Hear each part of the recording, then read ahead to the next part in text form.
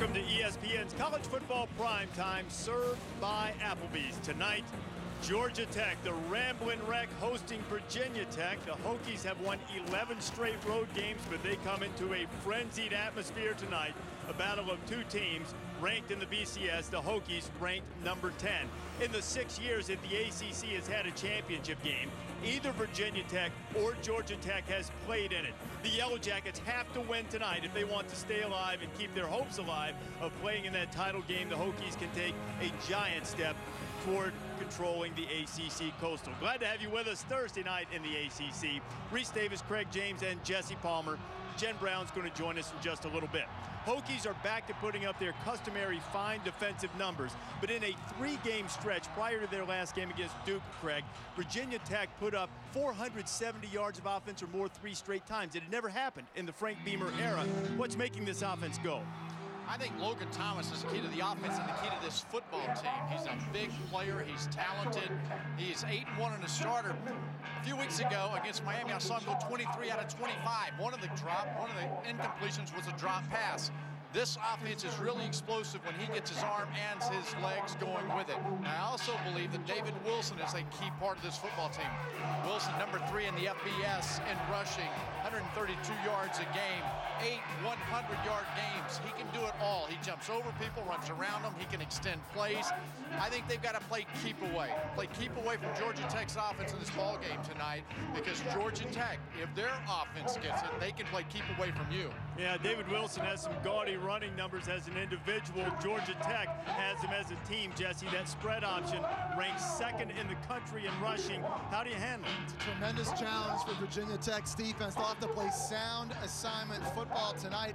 I think one of the biggest challenges stopping this vaunted rushing attack of Georgia Tech, they're so balanced. It used to be you had to worry about stopping Jonathan Dwyer or Anthony Allen at running back. This year, Georgia Tech has 3 different players that are averaging over 60 rushing yards per game. Now, I think one key player that Virginia Tech has to worry about is junior quarterback Tevin Washington. He's leading the team in rushing yards. He's also already thrown for more touchdown passes than the team had all last season.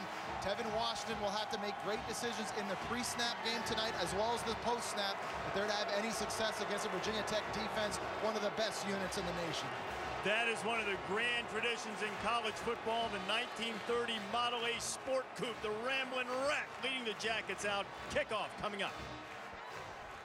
ESPN's College Football Primetime, brought to you by the new Capital One Cash Card for people who want 50% more cash, and Cars.com, where confidence comes standard.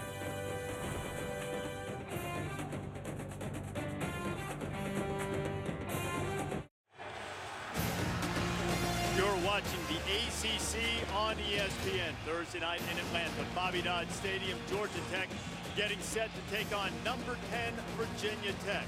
Jen Brown working the field for it. She's standing by with Hokies head coach Frank Beamer. Coach, Georgia Tech's triple option offense is 2nd in the nation in rushing. How do you slow them down? Well, you got to be really good. You got to be very disciplined. Can't take false steps. You take a false step, they get you. They hit you at you so fast. So it's a challenge for us. Now, David Wilson, he leads the ACC. He's 2nd in the country in rushing. Obviously, a lot of defensive have focused their game plan for him, yet he's still so effective. What makes him so effective? Well, he's fast and he's strong, and he runs with such great effort on every single carry. A lot of motion in his running. So we think he's good. All right, thanks, Coach. Thank you. Reese? Jen, he is indeed good, and Frank Beamer, with the departure of Joe Paterno, is now the winningest active coach in college football. He's in his 25th year at his alma mater, 31st year overall, 248 wins. That is 1 win short of the legendary Lou Holtz on the all-time wins list. On the flip side, it is Paul Johnson in his 4th season at Georgia Tech.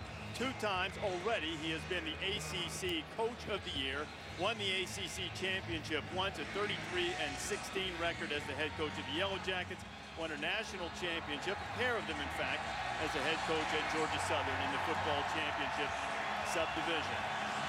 Georgia Tech wins the toss. They have deferred. Virginia Tech will receive on a beautiful night for football here in Atlanta. 46 degrees. We do have a slight breeze, but It's November, the time when championships are pursued, and this is the type of weather you want, as Buzz seems to have a little bit of extra energy in the cold weather tonight. Encourage the fans to wear white for the whiteout conditions as David Scully gets set to kick it away for the Yellow Jackets. One of the men deep is David Wilson, who last year against Georgia Tech took a kickoff back for a touchdown that proved to be the winning score. And here is Wilson as we're underway from Atlanta.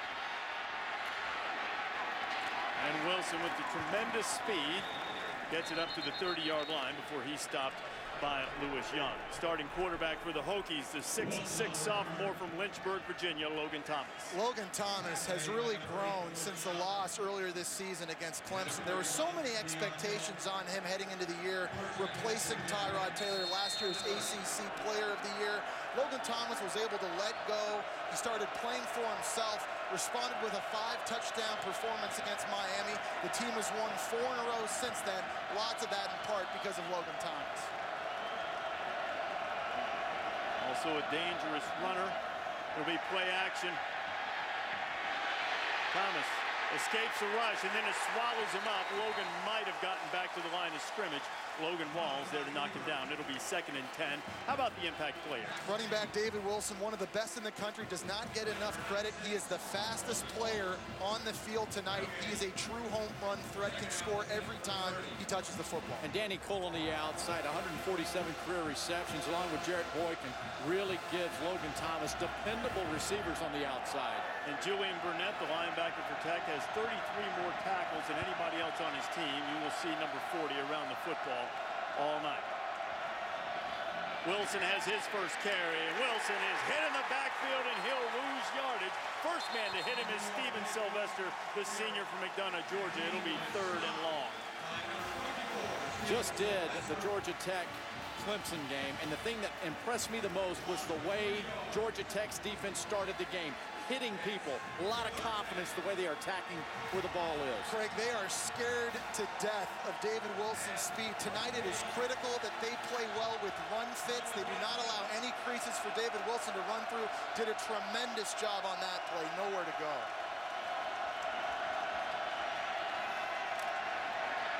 Thomas, again pressured, a throwback. He's got a man wide open and it's complete. Jarrett Boykin with the big grab, and Virginia Tech converts on 3rd and long over Rod Sweeting. 3rd down is generally where Georgia Tech puts a lot of their speed up front on the defensive line to get pressure on the opposing quarterback. That time, Logan Thomas able to just buy himself time. And he throws it up to Jarrett Boykin, the school's all-time leading wide receiver, to make a huge catch and convert here for a 1st down. Picked up 33 on 3rd and 13, back to the ground, and Wilson. This time Wilson gets positive yardage, might have picked up 3 at the most before Quayshawn Neely stopped him. That last play by Logan Thomas is an indication of just how much confidence he has. He's a big body player in the back of that pocket. And when you do flybys as a defender, you've got to really attack to bring him down. By extending plays, he's got that big arm. You just seen now. The defense at Georgia Tech now will have to get back 5 yards more to respect the strength of that arm.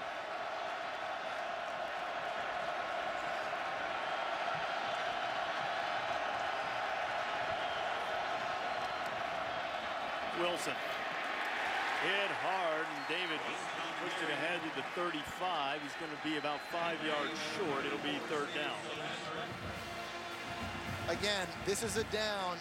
Georgia Tech defensive coordinator Al Groh likes to get his speed on the field in pass rushing situations. Backup linebackers Brandon Watts, Jeremiah Atauchu, Emmanuel Diake, Euclid Cummings. They can bring a lot of different looks in the pass rush. This offensive line has to be dialed in on this down. Which, Jesse, is a positive against David Wilson's running. They've got to stop him before he gets started. If he gets a head start, they're in trouble defensively. Thomas fires it high and almost intercepted. It'll be 4th down.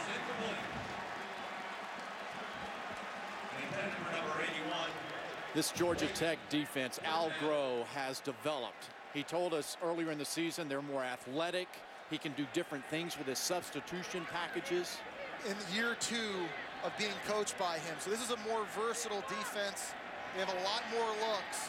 They're going to need them tonight against a very multiple Virginia Tech offense. Virginia Tech has struggled in field goal kicking, so Beamer is electing to punt it away. And Michael Brandover just kicked it into the end zone, so that's going to be a grand total of a pickup of 15 yards. And if you punt it into the end zone, might as well go for it. You got to keep it in the field of play. Georgia Tech will have it on the 20 when you come back.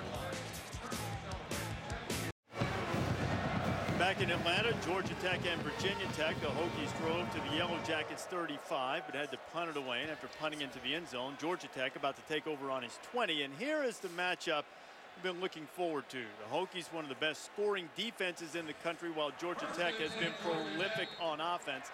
Not only in the top 20 in scoring, they are among the national leaders in explosive plays. They have 8 one-play touchdown drives this season. Option in the give to David Sims, a short gain on first down. The quarterback is Tevin Washington. Tevin Washington this year has really developed as a passing quarterback. They're not throwing it more, they're completing more, and when they do it, they're big plays. He also has had success on the ground with his legs, running with 3 of the last 4 games 100 yards. So he is the general of this offense, and it all starts with that fullback behind him making the right decision. Tevin keeps it. Virginia Tech plays it very well. Washington might have gotten to the 26. Jack Tyler, a sophomore that's in the starting lineup for Virginia Tech because of his ability to slide off blocks, makes a tackle. It'll be 3rd and 4. You know, the one thing that you look at this Virginia Tech defense, it has been decimated this year by injuries. Jaron Gavea-Winslow, Bruce Taylor, both out with midfoot fractures. Alonzo Tweedy, who replaced Gavea-Winslow, is missing this game with an ankle injury. Hosley's missed time. James Gale. They've had to patchwork it a little bit as the Yellow Jackets on 3rd down, leave it on the inside with what they call the B-back, and David Sims gets across the 30 for the first down of the night for Georgia Tech. The pre-snap reads by Tevin Washington determine which direction play calls go in the spread option offense. The defense will predicate the direction it goes. Tevin Washington really needs to be dialed in tonight with his decision making. Yeah, and these 2 defensive tackles on the inside right here, they're key. Can they push the pocket, make him bow?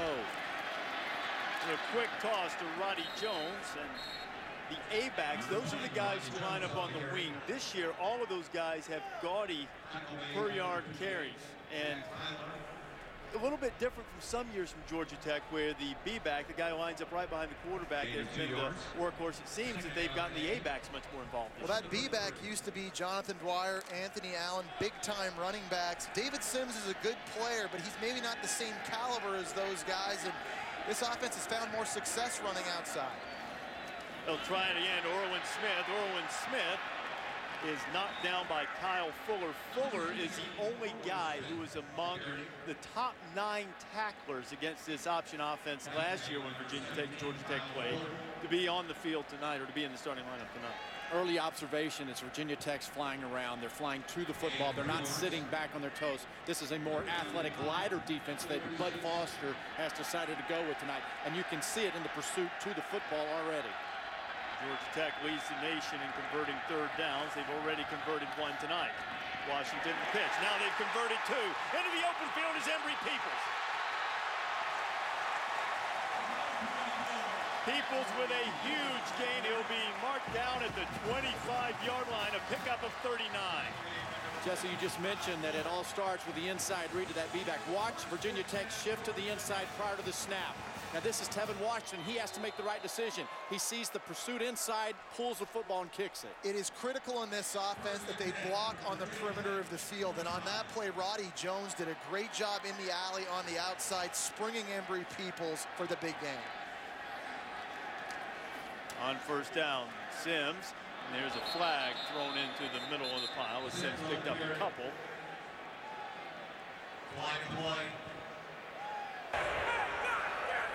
Personal foul, shot block, number 77, offense, 15-yard penalty, 1st down.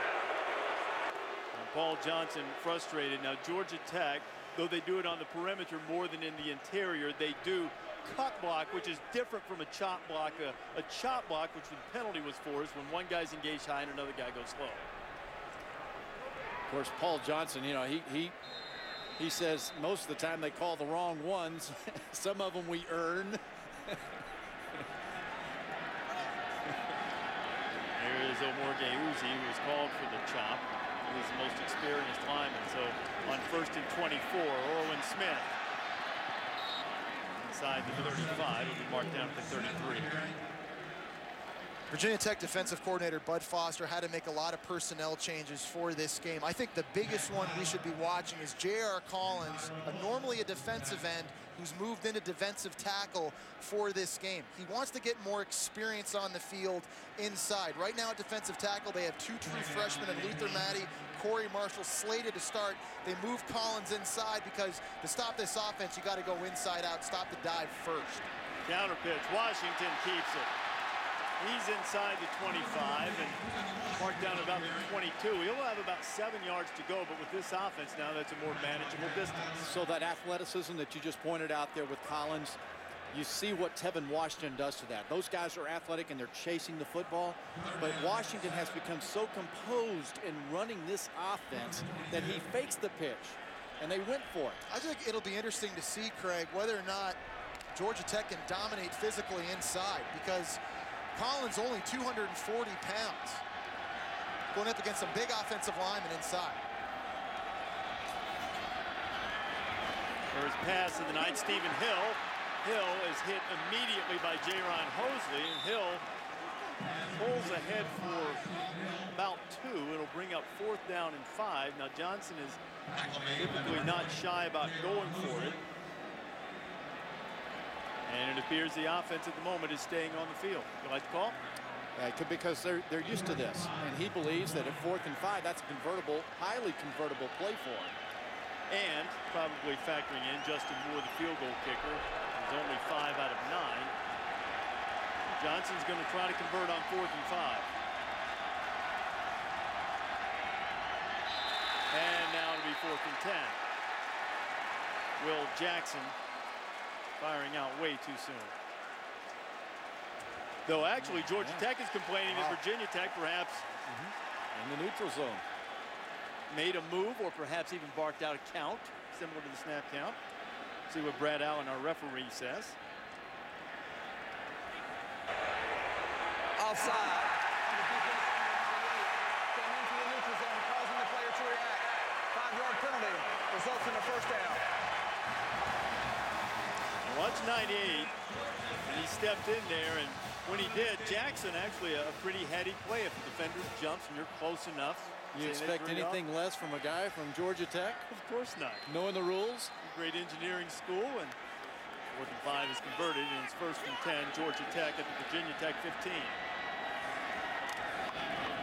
David Sims down to the 5-yard line. It'll be 1st and goal as he gets inside the 5, and Georgia Tech has it rolling.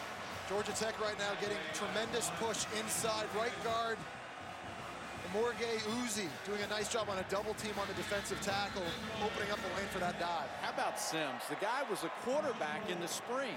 He's adapted to the B-back position. He's got the great eyes and the feet. He knows when he's supposed to be getting the ball. 12th play of the drive, Tevin Washington. Not much. There's a lot of pressure on this offense to have to score touchdowns instead of field goals when they get inside the red zone. This offense is not conducive to playing catch-up later in games, so when they get their opportunity to get points, they have to capitalize. 3 points not enough to beat teams like Virginia Tech. I remember their last game doing it, and Paul Johnson wanted to limit Clemson's offense to 10 possessions. They held them to 12. Clemson didn't have their normal 18-possession game. On 2nd and goal.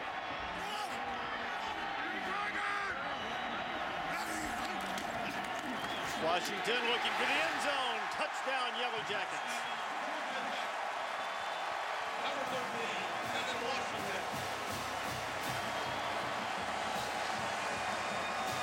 That is Washington's 11th touchdown run of the year. Georgia Tech has 88 yards rushing on its initial drive of the night. More yards rushing than the actual drive due to the penalty yardage that backed him up. 13 plays, 80 yards, more than 6.5 minutes off the clock. And the Yellow Jackets have the lead.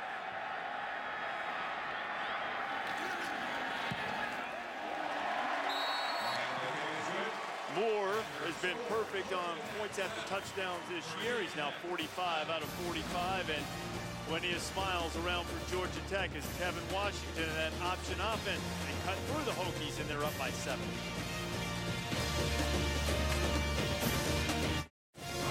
ESPN's College Football Primetime is served by Applebee's.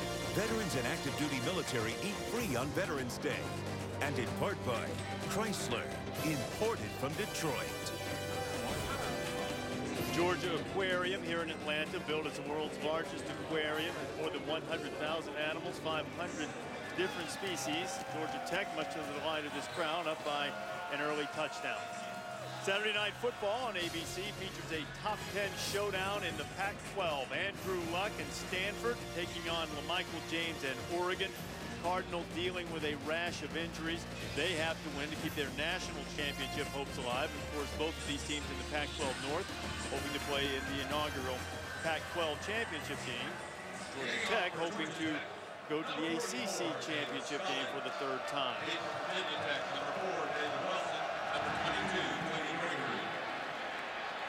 David Wilson bobbles it. Sometimes this is dangerous. This is not one of those times.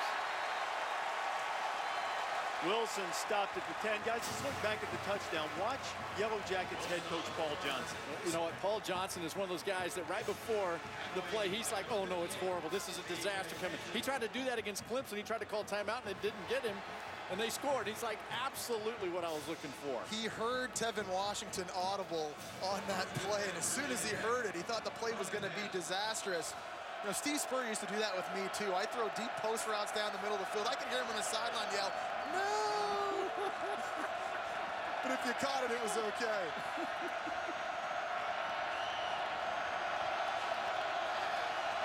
Logan Thomas now trying to change things up for the Hokies.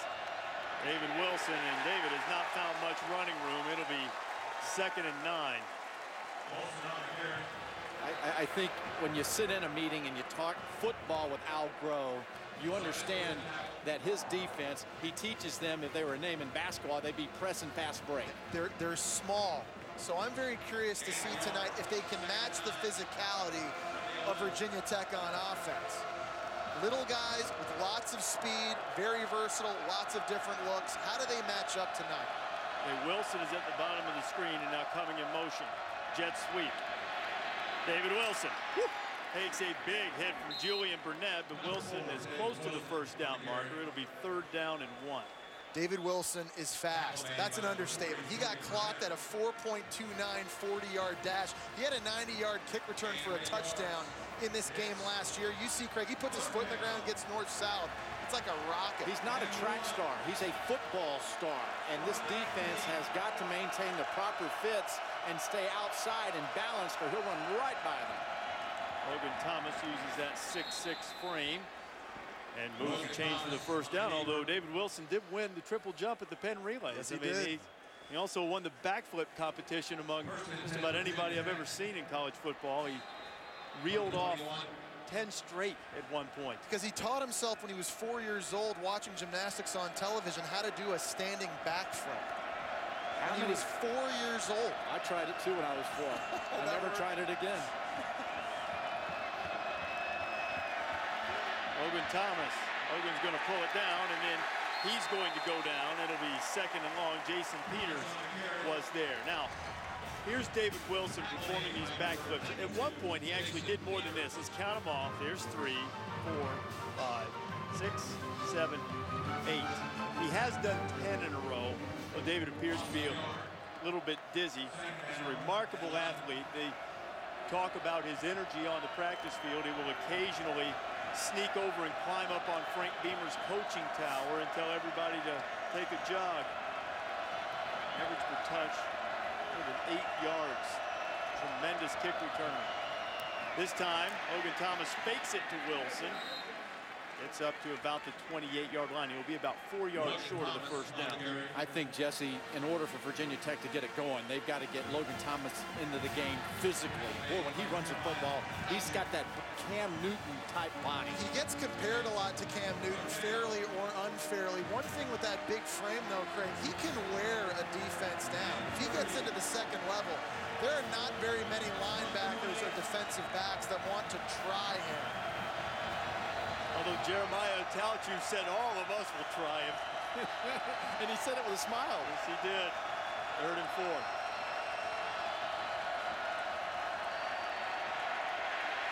Somebody gets a chance to try Logan now. Rod Sweeting tried and he wound up on his back. Julian Burnett was there too, another first down for the Hokies. Sean Spence, Luke Kuechly, a lot of good defenders in the ACC have done this, but Logan Thomas doing a nice job. Nothing open downfield, the clock going off in his head, getting north, getting the first down. There's that 250-pound frame. A lot of white jerseys falling backwards. You know, and Al Groh tried to create just a little bit of an umbrella there to protect against that. But he's such a dynamite runner and so powerful. He's going to pick up 2 or 3 more yards after the initial contact. Josh Oglesby came running into Thomas. There was some confusion. Virginia Tech uses a timeout. Less than a minute and a half to go in the first. ESPN College Football is streaming live on your computer, tablet, or smartphone via WatchESPN.com and the Watch ESPN app.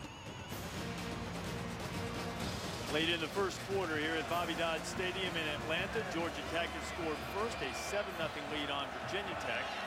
Hokies with 1:23 remaining in the first quarter. Logan Thomas, a quarterback, having 1st and 10. You know, we're talking about Logan Thomas's ability to run with power. He didn't really want to be a quarterback when he went to Virginia Tech. Hadn't mind playing tight end, always viewed himself as a receiver. Now there's plenty of confusion. He's going to have to view himself as a runner. And Logan, I believe it was Logan who turned the wrong way, and then he ended up, here the running back did, and he ended up picking up 10 or 11 yards and getting another first down. This is how you break your tendencies. You mess up on your own. It's the phantom fullback, which really messes up defensive players' keys. You know, Josh Oglesby ended up being a lead blocker, so it worked anyway. It looked like it was a design play, but Logan Thomas, 250 pounds, runs a 4.6 40, wearing a size 18 cleat. Are you kidding me? It looked as if Oglesby was the one that went the wrong way. The blocking was to the right, Logan turned to the right, and Oglesby went left, but at least he found somebody to hit. David Wilson. Wilson's best run of the night. He breaks a couple of tackles, and David Wilson is down close to the 40-yard line. David Wilson has tremendous quick twitch ability. You're going to see him tonight do some awkward body bending because his athleticism off the charts. It's the power with the spin, too. Did you see he spun going north? He got right into it. Very few runners can do that. When they spin with power and a defender can't get enough cloth to hang on. Wilson now with 25 yards. He's averaging nearly 132 per game. Headed toward 15 seconds to play in the quarter. Thomas fires over the head of Jarrett Boykin. It'll be 2nd and 10. This Georgia Tech secondary is playing extremely physical right now with a very big group of wide receivers from Virginia Tech. You know, Virginia Tech has 3 guys that are at least 6'2" or 220 pounds. In this secondary, they pride themselves on jamming guys at the line of scrimmage, rerouting guys into their routes, and right now they're doing a great job of that. Al Groh last week against Clemson's very powerful, potent, multi-talented offense had his secondary up in their face, Jesse. He said, I want you to hit them, redirect them, stay with them as long as you can. They're very physical. Wilson right at the line of scrimmage. It'll be 3rd down and 10. It's going to be the final play of the first quarter. And the Hokies have a 3rd and long to deal with against the Jackets when the second quarter starts in Atlanta.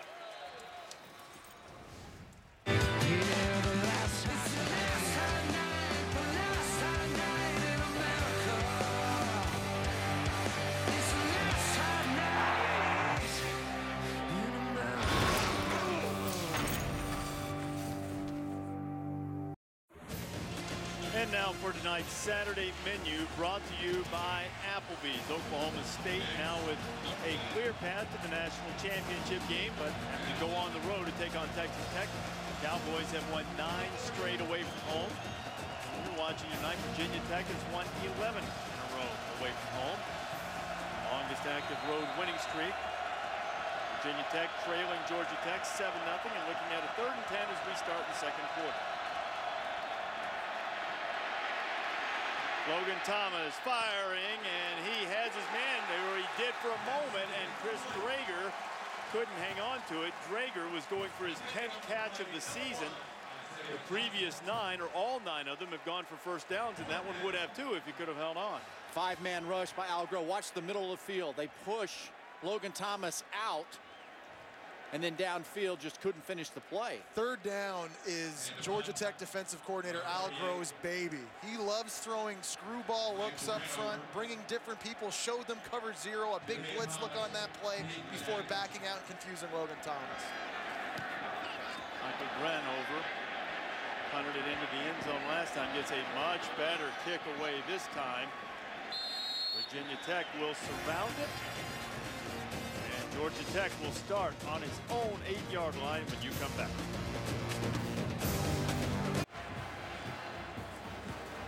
Georgia Tech with a 7-0 lead on Virginia Tech. Yellow Jackets put the ball in play from their own 7-yard line after forcing the Hokies to punt. There is Paul Johnson, who tonight is trying to go 3-0 at home here in Atlanta against top 10 teams. In the 41 years prior to Paul Johnson's arrival, Georgia Tech was 2-29-1 against top 10 teams at home, and he could get his 3rd victory. Hasn't lost one of those yet at home. Last victory was against the top 10 team in Clemson. Option. Well played as Virginia Tech knocks down Roddy Jones after pick up maybe 1. Bud Foster making an adjustment here on the inside, trying to come in there. Look at the number of bodies covered up on the inside. See all these linemen on the inside, lots of pressure, made the quarterback bow back. What's amazing to me watching this offense is how quickly the football can be 3 different places in an instant, putting so much stress on the defense. Preston Lyons is at B-back. That's behind Washington. Ball's on the ground. Washington falls on it. It'll be 3rd and long. Now, this is an area here when you're talking about mistakes on 2nd down, creating 3rd and long. Virginia Tech on 3rd down, they're number 1 in the ACC, 31%. And this is, and Craig, this is not an offense built to convert 3rd and long. This is not a passing offense. They don't go empty. They don't bring 4 or 5 wide receivers on the field and spread everybody out. This is not familiar territory for this Georgia Tech offense. Of course, that guy out the far right, Stephen Hill, averages 30.4 per reception, so maybe he can do something with it. Washington firing into traffic, and he had a man open. He hit him right in the hands, and Irwin Smith dropped it. Georgia Tech will have to punt. Over the last 4 games, there have been a lot of inconsistencies in the passing game for Georgia Tech, and the biggest reason has been execution. Tevin Washington missing guys that are open, wide receivers dropping balls like that. They've only completed 38% of their passes in the last 4 contests heading in tonight. You must capitalize when given the opportunity. No touchdown passes in over a month. October 1st was the last time Sean Poole, a low, short punt. And Virginia Tech will have excellent field position inside Georgia Tech's 40-yard line. They'll spot it just outside the 36. Hokies have it when you come back. ESPN's College Football Primetime, brought to you by Mercedes-Benz. Experience truly great engineering today at your authorized dealer. And Bud Light, it's the sure sign of a good time. Here we go. That is the Fountain of Rings, centerpiece of Centennial Olympic Park, one of the most recognized landmarks in Georgia. Of course, the 1996 Olympic Games held here in Atlanta. And they've been able to use the Olympic Village and other things to help revitalize the downtown area. The Olympic Stadium is now Turner Field, where the Braves play. Some housing here at Georgia Tech. And Virginia Tech Has it deep in Georgia Tech territory as Josh Oglesby gets the carry on first down and gets down to the 33-yard line. Well, as you look at these two teams, here's what both of them have at stake in terms of the ACC Coastal race. If the Hokies can win, Georgia Tech and Miami are eliminated. Georgia Tech, on the other hand, would take over first place at least temporarily in the Coastal. However, because Georgia Tech lost to Virginia, they would still need the Cavaliers to lose again. But both of these teams are in the fight. Virginia also still in the race for the ACC Coastal. These two teams are the only teams to ever represent the Coastal in the conference championship as Oglesby gets the call, and he picks up the first down at the 23-yard line as we go to the studio and check in with Wendy Nance. Reese, thank you. SportsCenter right now brought to you by Coors Light. According to MSNBC, Joe Paterno has hired a prominent Washington criminal defense lawyer to represent him in the Penn State sex abuse case. Important to note, Paterno has not been charged with any crimes. And this afternoon, a local paper reported that the Board of Trustees have asked that assistant coach Mike McQueary be kept off the sidelines in Saturday's home game against Nebraska.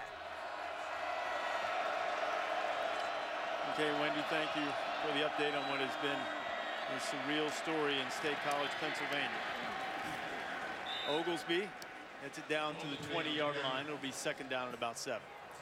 You know, I think this is a part of the field that Virginia Tech really has to improve. This year, they've had the majority of their turnovers and their penalties take place in the fringe area on their opponent's side of the field. They got to be really smart here, Craig. 80% to be exact. So inside the 30, they've not been good with the penalties. But you see the formation changes, the shifting right now. They're trying to confuse Georgia Tech and eliminate the aggressiveness that Algro's defense started the game with. Been pretty effective.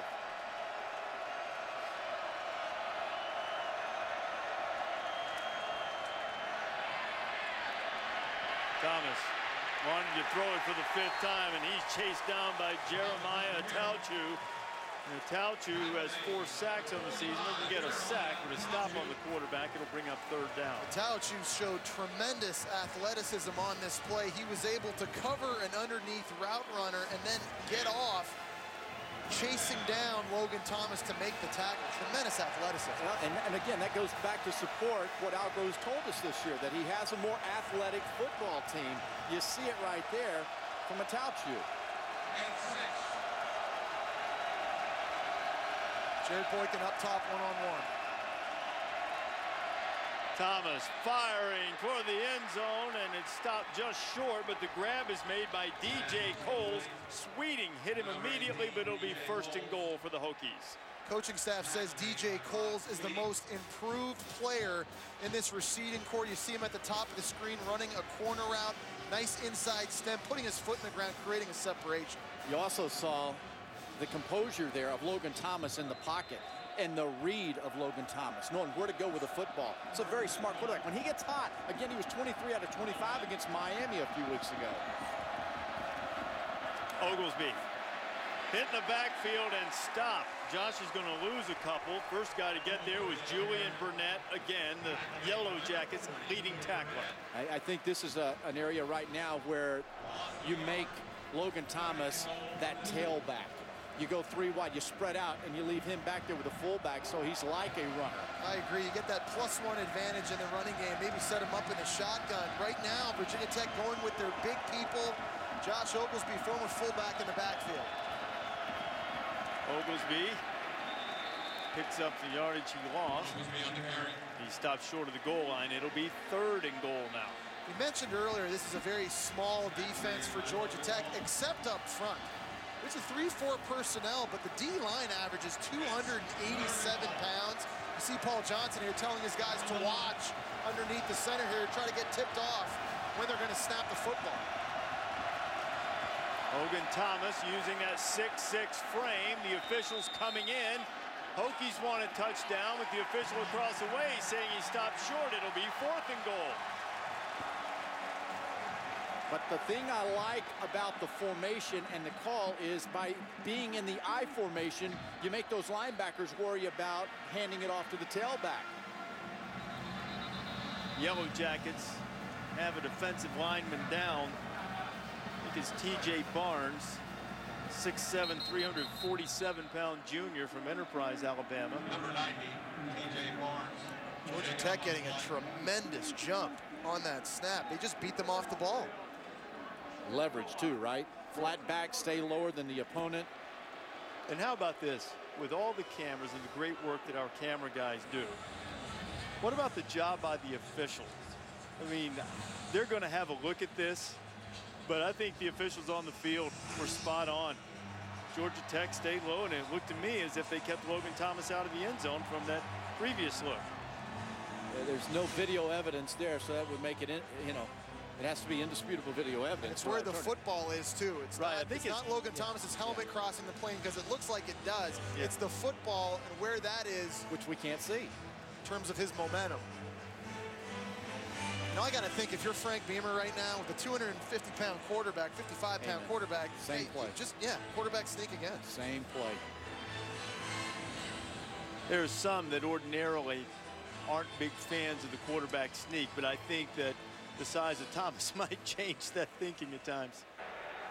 After further review, the ruling on the field stands. 4th down. And you've got multiple options here, you know, under center and the snap and the sneak. You go back and you can put him in that shotgun Jesse and I were talking about, and you have a fullback that leads in there for you. You're going to take the ball and put it off the goal line and snap it back. No, I just told you the options. I told you the options. Okay. I get under the center and I snap it and sneak it. I was going to say you're not being true to your roots there. No, I hate that. 4th and goal. Thomas tries it again, and this time wedges his way into the end zone. Touchdown, Virginia Tech.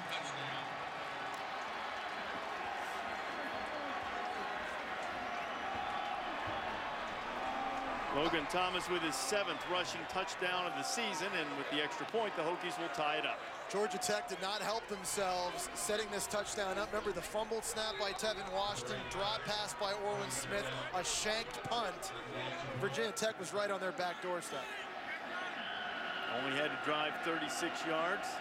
Had to try 4 times after having 1st and goal at the 1, but the 4th time turned out to be the charm. Cody Journell puts through the extra point, and Virginia Tech, behind its big sophomore quarterback, has pulled even with the Yellow Jackets 7-7 in Atlanta.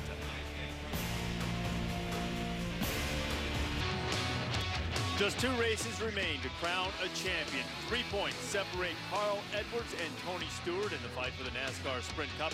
The chase for the NASCAR Sprint Cup continues with the Cobalt Tools 500 in Phoenix. Coverage on ESPN starts Sunday at 2 o'clock Eastern Time. Kevin Harvick, Matt Kenseth, Brad Keselowski in the top 5. Harvick within striking distance if everything goes just right. Carl Edwards, who, like David Wilson, has been known to do backflips, so I've only seen Carl do one sort of off the car door, whereas David Wilson can do multiple ones. Al Groh's defense was put in a difficult position after the short 30-yard punt. The fumbled snap, as Jesse mentioned. As a result, Virginia Tech turned it into a 36-yard drive for a touchdown. And Justin Meyer, who has 22 touchbacks on the season for Virginia Tech, is set to kick it away.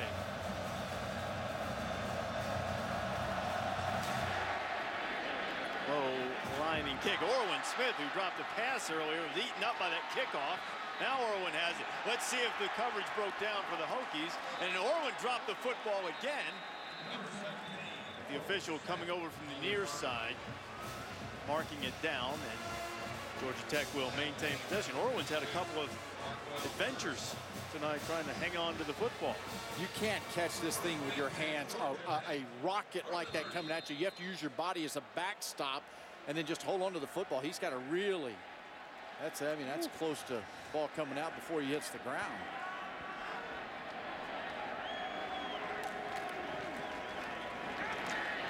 Counter look, Tevin Washington picks up about 3. Let's take a look at tonight's intelligent move brought to you by Mercedes. Tevin Washington making audibles at the line of scrimmage, even ones that head coach Paul Johnson does not agree with. This time right here on his touchdown run, seeing a key in the defense, making the adjustment on the move. It's only an intelligent move if it works. Otherwise, Paul Johnson would have him.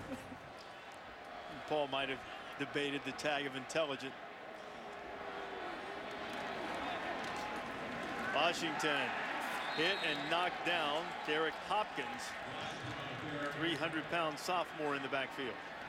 Bud Foster said his defense has to start fast and play fast. Watch the defensive line. The four bodies getting across the line of scrimmage. They are coming over the line.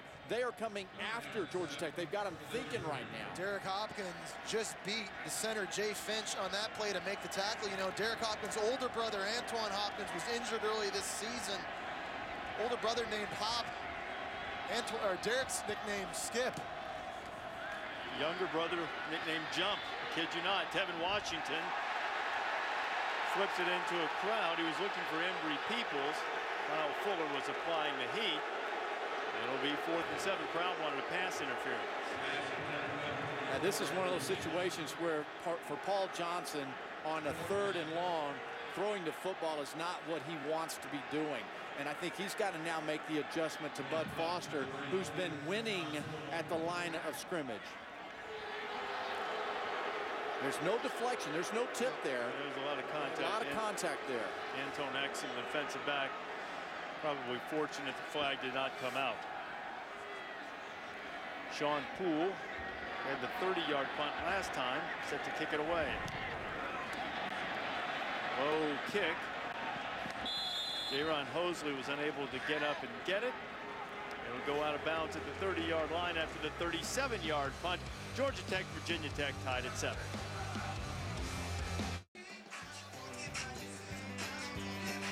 You know, it's often joked that half the streets in Atlanta have some variant of Peachtree in their name. In fact, 71 streets have some type of variant of Peachtree. So if you echoed the words of the legendary Braves announcer Ernie Johnson and said write down Peachtree, you'd need a little bit more, be a little bit more specific. That's why I got lost jogging downtown yesterday. Every street had Peachtree in it. I couldn't find my way back to the hotel. Well, look at the Peach State football in Georgia this week. Our game tonight, Georgia and Auburn over between the hedges. We have a top 10 showdown in the FCS. Georgia Southern, that's Paul Johnson's old school, is David Wilson. Great speed. Knocked out of bounds at the 45-yard line. Wilson, a pickup of 26. So important that your secondary, especially in the run support, comes up and fills their hole. Rashad Reed that time he came from the secondary. Watch him come up in there. He gets to the spot in the alley and misses a tackle. You got to go through the legs of David Wilson. It's all part of run fitting and perfect run defense. You have to be in the creases and cover those up.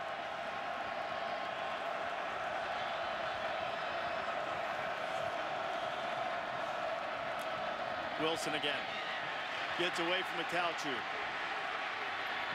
Wilson turns the corner and gets down inside the 40-yard line. Run out of bounds by Lewis Young as we check in with Wendy Nix. Reese, thank you. Houston and Tulane also in action tonight. Here, the Cougars already with the 7-0 lead. But keep an eye on Patrick Edwards. He is on the move. A 70-yard punt return. Edwards had just 65 return yards all season long. Houston with a 2-touchdown lead over Tulane.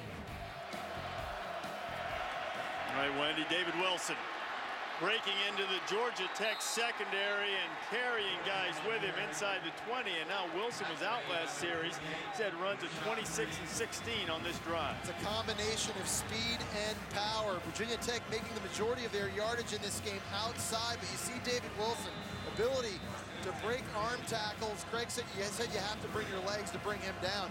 Their ability to run the football is now forcing a lot of gold helmets close to the line of scrimmage. Well, the busted plays, when Georgia Tech had a chance for the tackle for no gain or for a loss, they missed. Now David Wilson's getting lathered up. That defense will start getting tired. They've already had 29 snaps now for Virginia Tech in this ball game. Back to Wilson. David has a big hole. Wilson driving down. 10-yard line as we check in with Jen Brown. Well, Reese, if you guys remember, Al Groh told us that in watching tape on Wilson, the biggest mistake the defenders made was not taking the correct angle. So that was this defense's focus all this week, was making and taking the proper angles to tackling Wilson and not letting him get that speed. It seems to be working so far for them tonight. Right now, Wilson 4 carries for 60 yards on this drive. He's getting close to 100 in the first half, sitting at 84. Logan Thomas. He's knocked down by Steven Sylvester. It'll be 2nd and goal. The thing about David Wilson that's so impressive is the power in his lower body. You know, we saw the spin move, Jesse, just a moment ago. They couldn't tackle him. Expect that from a triple jumper here on the track team. You know, we got to give credit also to Virginia Tech's offensive line. 4 seniors up front, combined 143 starts. They create a lot of these lanes for David Wilson, Josh Oglesby to run through as well. And now Al Groh's going to have to change up on defense. He's going to have to start pinning his ears back and coming because sitting back and receiving is not working. Thomas. Oh, threw it behind Wilson. David spun around and got his hands on it. Puts it on the money. Wilson might score. I think this is poor mechanics from Logan Thomas. He sees that he has Wilson out there and got lazy with his body.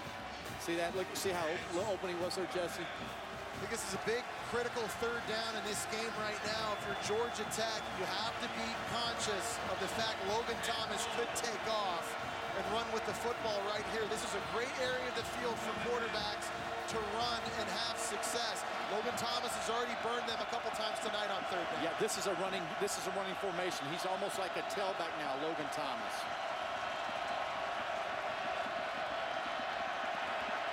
Thomas into the end zone. Touchdown, Virginia Tech. It's Jarrett Boykin.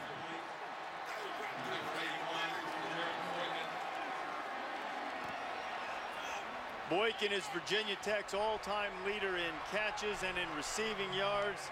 And he has his 4th touchdown catch of the night as David Wilson and the Hokies go up by a score. Jarrett Boykin here just going to run a double move and a stutter. You see 3 Georgia Tech defenders guarding right in front of the goal line. Nobody in the back end. Jarrett Boykin able to use the stutter move and get behind the secondary. Brunell's on for the extra point. He puts it through, and the number 10 team in the land, the Hokies, falling behind 7-0, put a couple of touchdowns on the board.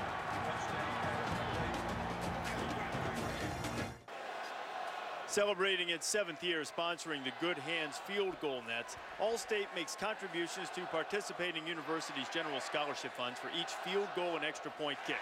To date, Allstate has contributed more than $2.5 million in scholarship money. Virginia Tech just scored its 2nd touchdown of the night. One thing that the Hokies have not done well this year is score touchdowns in the red zone. But Paul Johnson has seen Logan Thomas and Virginia Tech get in the red zone twice tonight and score 2 touchdowns. Virginia Tech just over 54% coming into the game. It's 93rd in the country. The Hokies have a 14-7 lead. Owen Smith is driven into the end zone, and Georgia Tech will start on his 20-yard line. So we've got 4 minutes, 21 seconds remaining in the first half. And after a very impressive opening drive from Georgia Tech, Yellow Jackets really haven't been able to get much done on offense. Only 3 possessions, and Paul Johnson is one of those mathematicians in his mind, and he knows he's only going to get so many times to hold on to the football. And so that's why he goes for it on 4th down a lot of times. Paul Johnson is outstanding, guys, at adjustments over the course of a game. He'll see how you're trying to defend his spread option attack, start making those adjustments. Let's see if he can get him back on track here. Washington wanting to take a deep shot, and he does. Firing out, and it's caught by Tyler Melton. Melton catches it over Jaron Hosley. You might remember last year Washington threw for Melton, trying to tie the game in the waning seconds, and it was intercepted. This time they pick up 41. First down is an alert down for this Virginia Tech defense when it comes to throwing the football. In fact, Georgia Tech throws it 33% of the time on first down. They have to be anticipating those type of plays. Give to the B-back, that's Preston Lyons, and the senior from here in Atlanta pushes forward, and it's just inside the 35-yard line. It'll be 2nd down. Bud Foster, the previous 2 series, had come with a lot of defensive linemen. He'd covered up the offensive line of Georgia Tech. He's come out in this series back the way he started the deal with only 4 up front. So maybe there's more of a comfort for Georgia Tech's O-line in this look. Lions might have picked up 1. It'll be 3rd down and 4. J.R. Collins making the stunt. This spread option attack for Georgia Tech is a 4-down offense. These little games up the middle don't look like much, but if Georgia Tech can get 7 yards in 3 plays, they're going for it on 4th down. This is the ultimate lull-you-to-sleep offense. It's boring. It's fullback. All of a sudden, it's a midline quarterback where he's throwing the ball. Here on 3rd down, the team that leads the nation in 3rd down conversions left it again with Lyons. And where they're going to mark it, Lyons is going to be just a little bit short, but to Jesse's point, well, pretty good spot. Let's see. I think they're going to bring it out and measure, but at any rate, Paul Johnson, one would think, with their field goal kicking issues and his propensity for going on 4th down, is going to go either way. And to the point of lulling you to sleep, it's fatiguing for a defense. You can't be on your game every snap without falling asleep. You have to have tremendous focus. And we heard Jen interview Frank Beamer at the start of the game and him say, you have to take the right steps each and every snap. Assignment football. You have to play a play, clear the mechanism, and then reset and refocus. It's the mental toll this offense takes on you defensively that's so tough. Good spot and a good lunge from the Lions gave Georgia Tech the 1st down. The Jackets from just inside the Virginia Tech 30. Quick toss. Jones. Roddy Jones steps and picks his way for a short gain. It'll be 2nd down as we're inside 2.5 minutes to play in the 1st half. During the 2-game losing streak for Georgia Tech, they couldn't get to the perimeter. And you see now the speed of that Virginia Tech defense trying to stop them from getting out there. But it's an offense that has to have balance. They can't just be an inside offense and be successful. Option. Washington still has it. Washington is dragged down by Jack Tyler. He picked up a couple. It'll be 3rd down. But Craig, they don't know what they're going to be week in, week out because the defense predicates who gets the football in this offense. All these great running backs Georgia Tech has, all these playmakers, nobody knows whose night it's going to be. You have to wait and find out, see what the defense takes away. Well, right now, the defense is doing a heck of a job on the inside of getting off blocks after they've lost their key and then providing pursuit to the football. Hokies showing a little pressure. Fuller came. Washington pulled it down. It'll be 4th down. Tevin might have picked up 1 or 2. Derek Hopkins made the stop. So now, as the clock continues to run, once Paul Johnson dial up for this one on 4th and 5. That surprised me there. On 3rd down, trying to throw the football. That was a called draw. That last play was actually a called draw. He was supposed to run that. So now you set up, I think this is a passing situation. Whether you move the pocket with Tevin Washington, get him outside, present a high completion throw potentially to an outbreaking route to either Orwin Smith, Roddy Jones, one of those A-backs. Yeah. But they haven't been efficient tonight. We've seen drop passes. This is a time, critical time in this game. They got to pick it up. Washington 2 of 4 throwing. We'll see if Johnson has a pass play in his arsenal for this 4th down play as we check in with Wendy Nix in the studio. Reese, thank you. Coming up in the Walmart halftime report, we will have a live report from Penn State. You'll also hear from interim head coach Tom Bradley and a check on the undefeated Houston Cougars in action tonight against Tulane. We'll see you back at the half. Okay, Wendy, we have a 1:05 to play here in the 1st half in Atlanta. Don't forget on Saturday, Brandon Whedon and Oklahoma State, after winning that wild game at home against Kansas State on Saturday night, they go on the road to Lubbock to take on Texas Tech.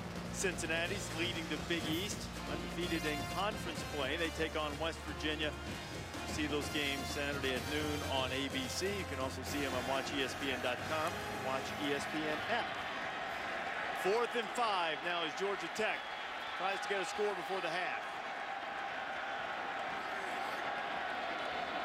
May use another timeout if they can't draw them off sides. All the shifting.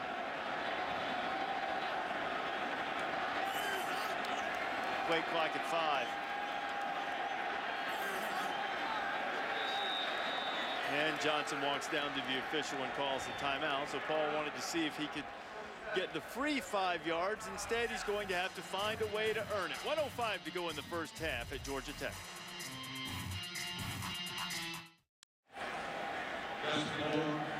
Back here at Bobby Dodd Stadium, after failing to draw Virginia Tech offside, Paul Johnson's going to go with the field goal with Justin Moore. It's a 41-yard attempt, and after having made just one field goal in the last 4 games, Moore knocks one through from 41, and the Yellow Jackets get 3 for the half. I think Georgia Tech is really fortunate to have 10 points on 4 possessions.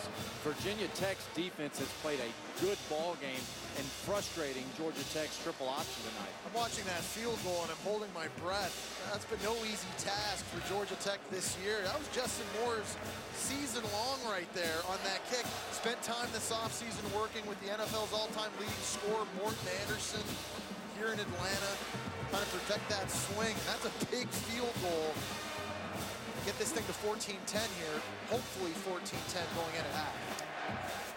Well, Georgia Tech's had a couple of field goals blocked, and by reputation, Virginia Tech, of course, has made its living on Beamer ball blocking kicks, but they only have 1 blocked kick this year. In fact, Virginia Tech, over the last 3 years, they've only blocked 4 kicks, and the special teams for the Hokies probably not quite what it's been in years past. Well, you can't fire the special teams coach. No, because he's the head ball coach. Hence the name Beamer Ball. Very curious to see if Georgia Tech kicks this football off to David Wilson, back returning right now. Such a critical juncture in this game at the half. Remember, he took one 90 yards to the house last year. In this game, it was critical. David Scully is the kickoff man, and the ball falls off the tee. So whether his intentions were to kick it to David or not, we'll have to wait and find out. Got a little bit of a breeze, but probably not strong enough necessarily to blow the ball off the tee. That's mighty hard to do. That's like a golfer. Once that club head goes back, and at least in my game, it's coming forward. Oh, Scully will try it again as Wilson waits at his 5. Scully kicks it short. The upback takes it. Chase Williams carries it across the 35-yard line, so 56 seconds for Logan Thomas and the Hokies. Yeah, I said in the open that I thought Logan Thomas was the key guy for this football team, not just the offense.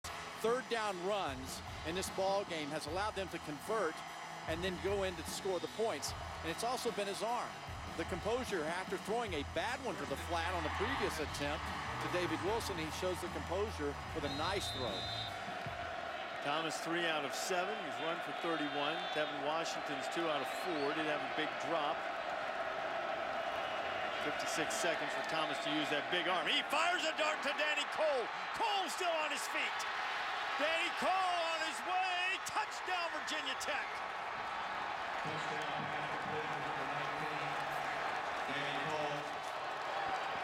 How about that answer? 63 yards on Cole's first catch of the night. This coaching staff has tremendous confidence in their sophomore quarterback, Logan Thomas, throwing the football up 4 points with 1 minute to go in the half. It's a waggle to the right. It looked as if Logan might want to throw it back to the other sideline, but Danny Cole, the best route runner of this receiving group, doing a nice job working his way into the middle of the field, and the effort after the catch. Wow.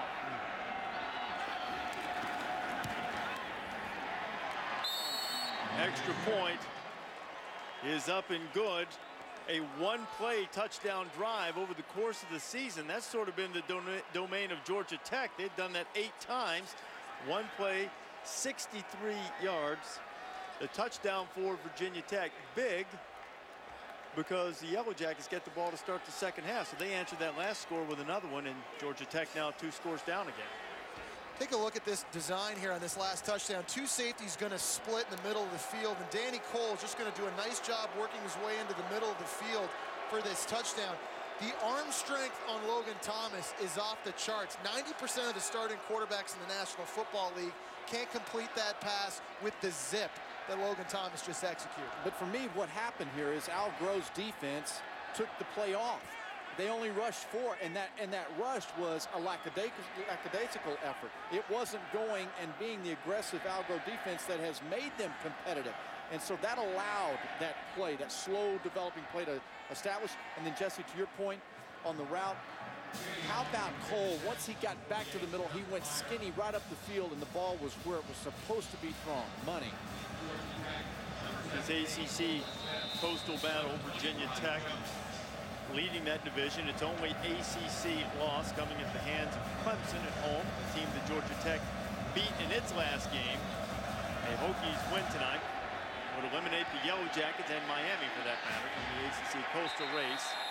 And with 44 seconds remaining in the first half, Virginia Tech has a 21-10 lead, and Georgia Tech has it at the 20. BCS standings brought to you by Discover. LSU, for winning in overtime against Alabama, holds on to the top spot. Oklahoma State moves up a spot.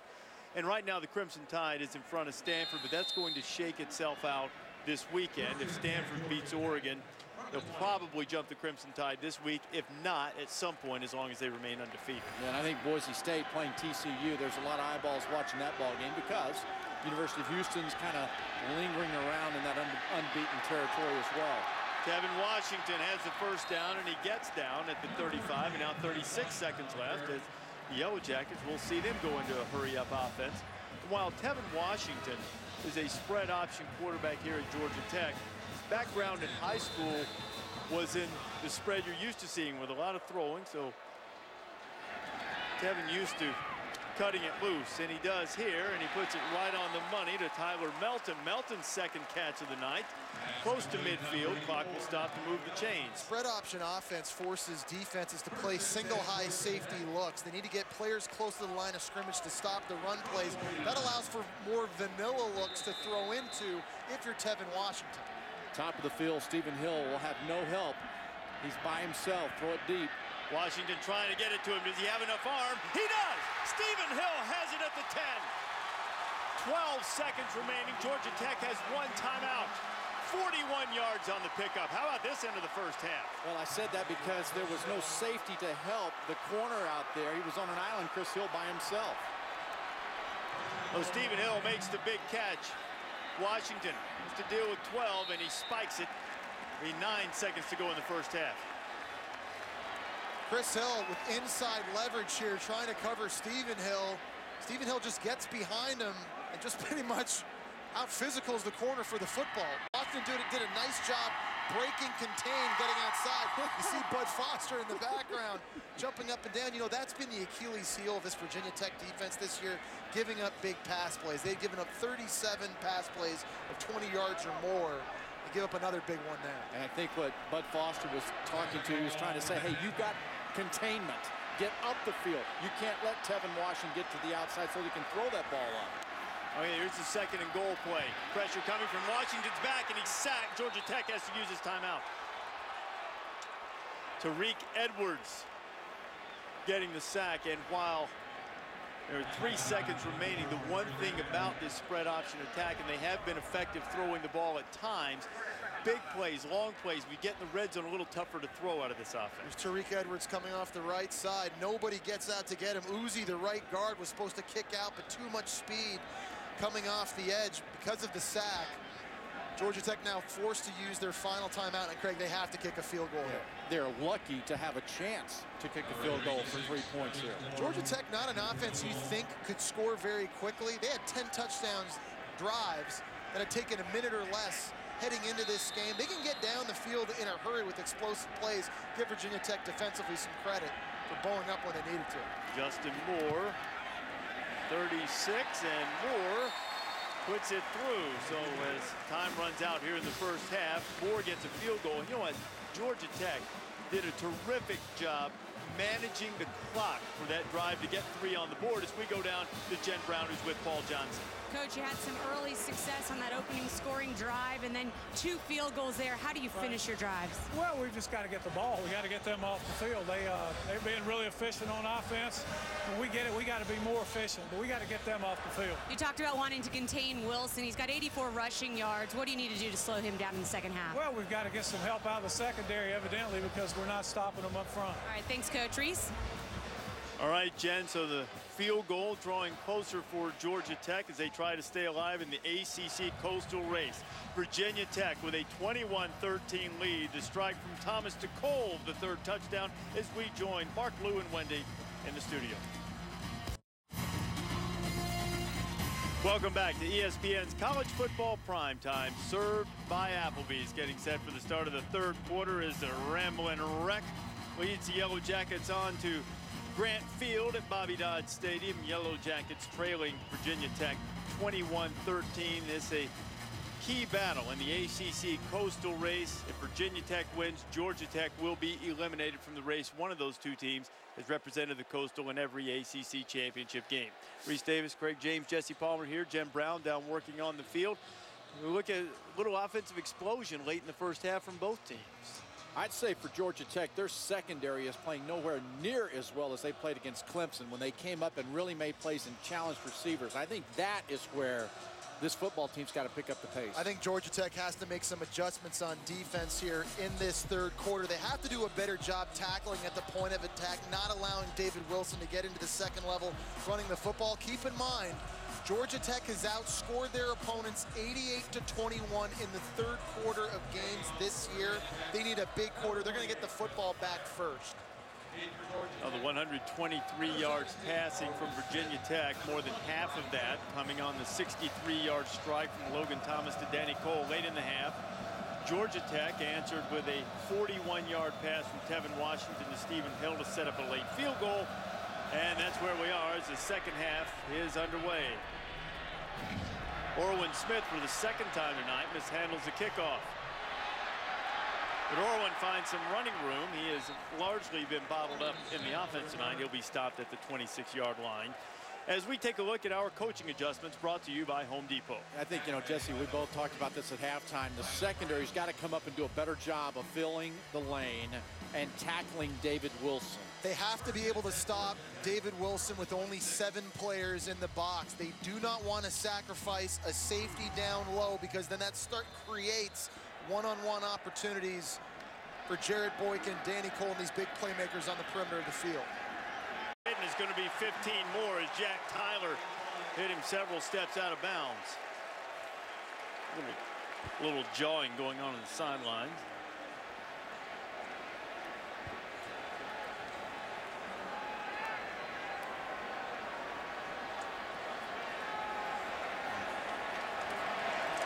Referee Brad Allen's mic not working, but Jack Tyler, the sophomore, a little too exuberant. Well, Jack Tyler's getting his first career start tonight in front of Barquell Rivers because the coaching staff believes he's a better run defender, but he's going to have to be a smart player.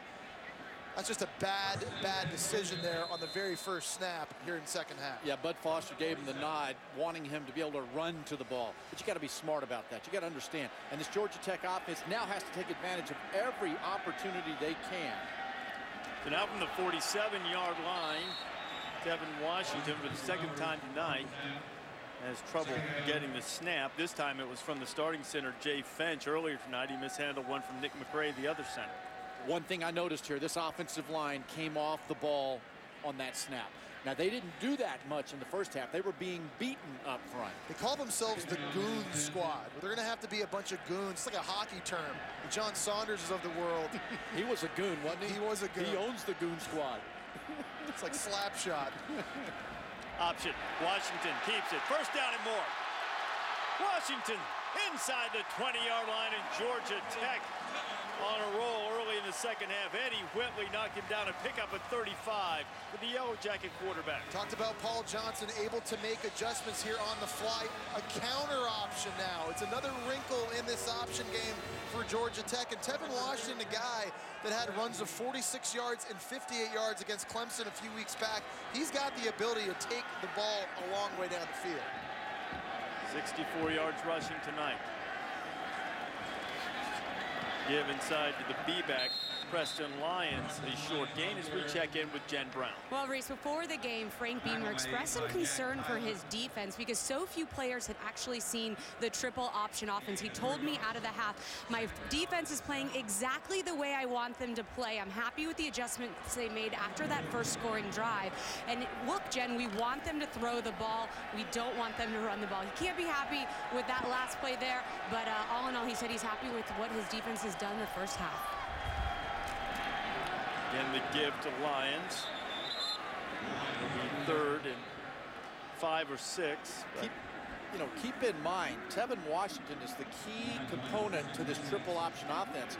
And that right there, I mean, I'm not so certain that he's not supposed to pull the ball there and move on around the line of scrimmage, because the fullback play was stuffed by 3 or 4 Virginia Tech defenders. It is so critical that Tevin Washington make good decisions, not just when he's throwing the football, but when making decisions on the move in this option offense, reading the keys appropriately, putting the play in the right direction.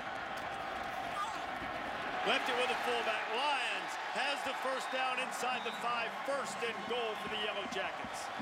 Preston Lyons, a transfer from Colgate, doing a nice job, tough running on the inside, Craig. Yeah, let's see if we can find out why he gave it to the fullback. Look in here. Look, there's your little seam. You see that crease right there? Let's see if he has given it. Excellent job blocking down and giving the ball to the fullback. This is an area of the field Georgia Tech never throws the football. Yeah. On defense, you were anticipating probably 4 runs in a row here. Score touchdown 75% of the time in the red zone. Washington stopped short. Second and goal.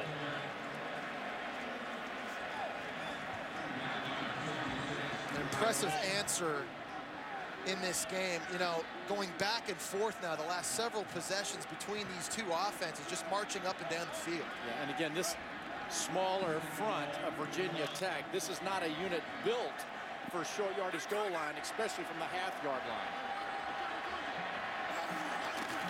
Washington drives it into the end zone. Touchdown, Jackets.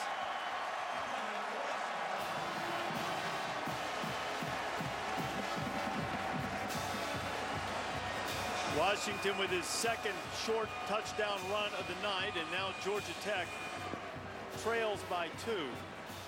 Now, it's early, it's short yardage. I would kick the ball. Absolutely. Don't chase points this early. However, here's the mindset of Paul Johnson. You know what it is? He always gets 2 yards. I've just gone down the field. Virginia Tech has not done anything to show me they're going to stop us. He's got momentum. He's going for it.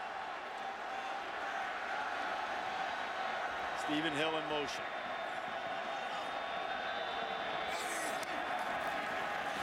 Washington quarterback draw, and it's unsuccessful. Now here's why I would not have gone for 2. If Virginia Tech scores again, a touchdown, you're down 2 scores. If you kick it, you're still down 1. But that's why Paul Johnson gets paid the big bucks on the sidelines. As it is, the big drive gets Georgia Tech to within a deuce.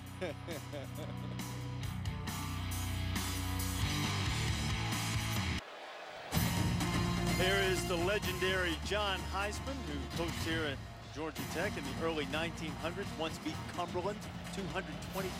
Of course, the stadium named after the great Bobby Dodd, who had a winning percentage of over 700, and Paul Johnson, now in his 4th year at Georgia Tech, chasing those 2 legendary coaches in winning percentage. Johnson took over a situation that had been a little bit up and down on the flats. But when the game gets close, the Yellow Jackets have come through 12-3 in games decided by 5 points or fewer. They are 1-1 this year with a win against Maryland and a loss to Virginia in the close games. Got a close one here tonight. Grant Field at Bobby Dodd Stadium. Yellow Jackets just scored a touchdown with their first possession of the second half. And now the Hokies get it back. Tony Gregory returning the kickoff. Gregory takes some big hits as he crosses the 20-yard line. It's an ACC Coastal battle we're enjoying tonight, and Saturday night we'll see the Pac-12 North battle between Oregon and Stanford. Cardinals still undefeated, riding the nation's longest winning streak at 17 in a row. Their only loss last year coming at the hands of the Oregon Ducks. Andrew Luck, Michael James. Stanford a little bit beat up at the tight end position.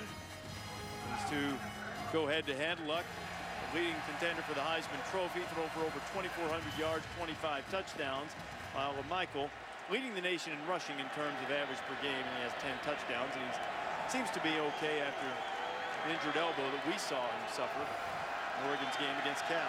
Now here's Virginia Tech, now back-to-back big-time penalties. This team is next to last in the ACC at 49 yards a game in penalties, allowing Georgia Tech to really push them back into field position. Riley Biero was called for the personal foul. Second personal foul of the second half as David Wilson is hit for a loss of a couple. Here's what happened that backed Virginia Tech up with a personal foul. Number 32, as you keep an eye on Biero. Nothing wrong there, but that one probably got him. You know, this game has the feel of a playoff game. All the players we talked to at Georgia Tech made reference to it as an ACC semifinal game. The last 6 winners of this contest have gone on to play in the ACC championship game. It has that vibe right now. Slant, Boykin dropped it. Boykin's got those huge hands. Nobody's caught more passes at Virginia Tech in the history of the school than Boykin. Should have had that one. He'll be the first to tell you that. Oh, absolutely. He's a go-to man when he gets a one-on-one or any kind of loose coverage on the outside. He hasn't dropped many in his career. And 3rd and 11, Jesse, this is just what Al Groh's looking for. This is where, if you're Virginia Tech, you're getting ready for the toolbox right here. You do not know what kind of look you're going to get. Georgia Tech will move guys around, try and confuse them. They're showing blitz right now. I anticipate they'll back out. Thomas threw 2 interceptions against the blitz against Duke last week, and here it comes. Picked up nicely. Thomas firing for Cole, and Cole, did he hold on to it? He did. A big play on 3rd and 11, and Danny Cole, who had a 63-yard touchdown catch earlier, picks up 34. Jesse, they did come with a blitz. They decided to bring inside 5 or 6. It leaves man-to-man on the outside. It's just a fantastic catch from the school's number 2 all-time receiver. It's the second time tonight on 3rd and long. Logan Thomas has been able to buy time by drifting and hit a big matchup one-on-one outside. Early in the game, he found Jared Boykin. This time, he finds Danny Cole. Danny Cole's made big plays tonight. Wilson, it's absolutely nothing. Quayshawn Neely, the first guy. They're trying to strip the ball away. Julian Burnett is advocating his cause, but the official steps right in, saying the Hokies have it, and it's 2nd down and long.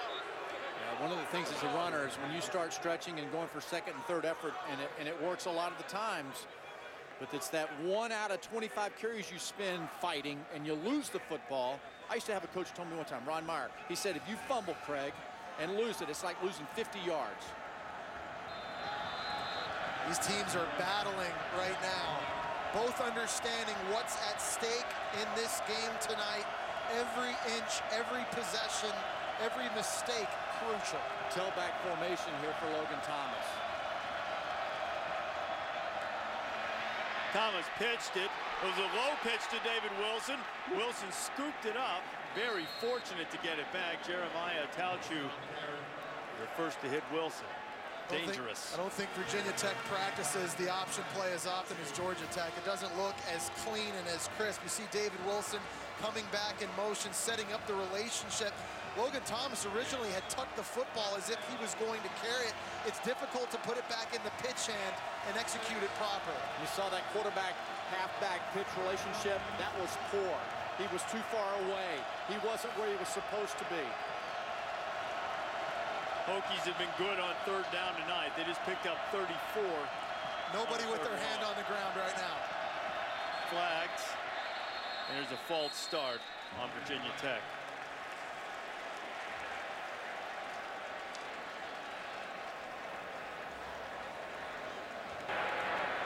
False start. Offense, number 18. 5-yard penalty. 3rd down. DJ Cole's the receiver. There's a tremendous chess match going on tonight between Georgia Tech defensive coordinator Al Groh, who used to be the head coach at Virginia for 9 years, has played against Frank Beamer for 10 seasons, understands their tendencies. Mike O'Kane, play calling tonight for Virginia Tech. All these coaches very familiar with each other, having been at different stops around the ACC. Michael Kane, formerly head coach at North Carolina State, worked on the staff at Clemson. Thomas on 3rd and 11, fires a dart. Coles, who just caught for the penalty, catches the pass, and Coles is still on his feet inside the 20-yard line, and another big pickup on 3rd and long, this time 38 yards. Logan Thomas has rhythm in the pocket, only a 4-man rush, and again, Jesse, another precise throw. You've seen it now twice where in the middle of the field, the ball is on the money, on the line, and with velocity to it. Tremendous composure on critical downs for Virginia Tech. Not just throwing the football, running it as well. They're now 7 for 10 on 3rd down. That is an outstanding percentage.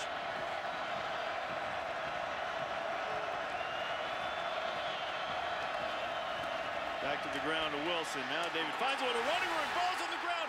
Georgia Tech has it. And Isaiah Johnson, who's had a little bit of a rough night tackling, pounces on that football, his second fumble recovery of the year. David Wilson, again, is a guy that had 3 fumbles coming in, and he's really had a hard time of going beyond defenders who reach out and slap it from him. This defense had 4 turnovers against Clemson. It's a very opportunistic group. You see that? You got to pay attention to where the ball or the defenders are around you. Wilson looking for a little space and getting a hand in there and knocking it free was Julian Burnett. Yellow Jackets come up with a stop. ESPN's College Football Primetime. Brought to you by Hyundai. If it's fuel efficient, affordable, stylish, and safe, it's probably a Hyundai. And Best Buy. And you're looking at Stone Mountain. It's a granite dome at its summit. The elevation nearly 1,700 feet on the north face. 3 figures of the Confederate States of America. Stonewall Jackson, Robert E. Lee, and Jefferson Davis carved into the side. Have light shows out there. We'll come and have picnics. In Bobby Dodd Stadium, there's no picnic for either team right now. 21-19. Kevin Washington pitches it to Orwin Smith. And Smith, who came into the night averaging more than 11 yards per carry, has been largely bottled up. David Wilson's had some good runs, but he just had a costly fumble a moment ago. Julian Barnett knocking it free, and Wilson was distraught on the sideline. Logan Thomas over the big fella, giving his star running back a little love. If there has been an Achilles heel for Thomas this year, it has been putting the ball on the ground, and that was a costly one as Virginia Tech was on the move. David Sims back to the B-back position. We've seen a lot of Preston Lyons tonight. He gets a 2nd down carry, and now Georgia Tech looking at a 3rd down on the season. The Yellow Jackets lead the nation, converting more than 50% of the time. They'll need 4 here. Virginia Tech needs to stop giving up big plays right now on defense. On their last 2 series, they've given up a big completion to Stephen Hill, a long run by Tevin Washington. If they're going to score, make them go 12, 14 plays to do so.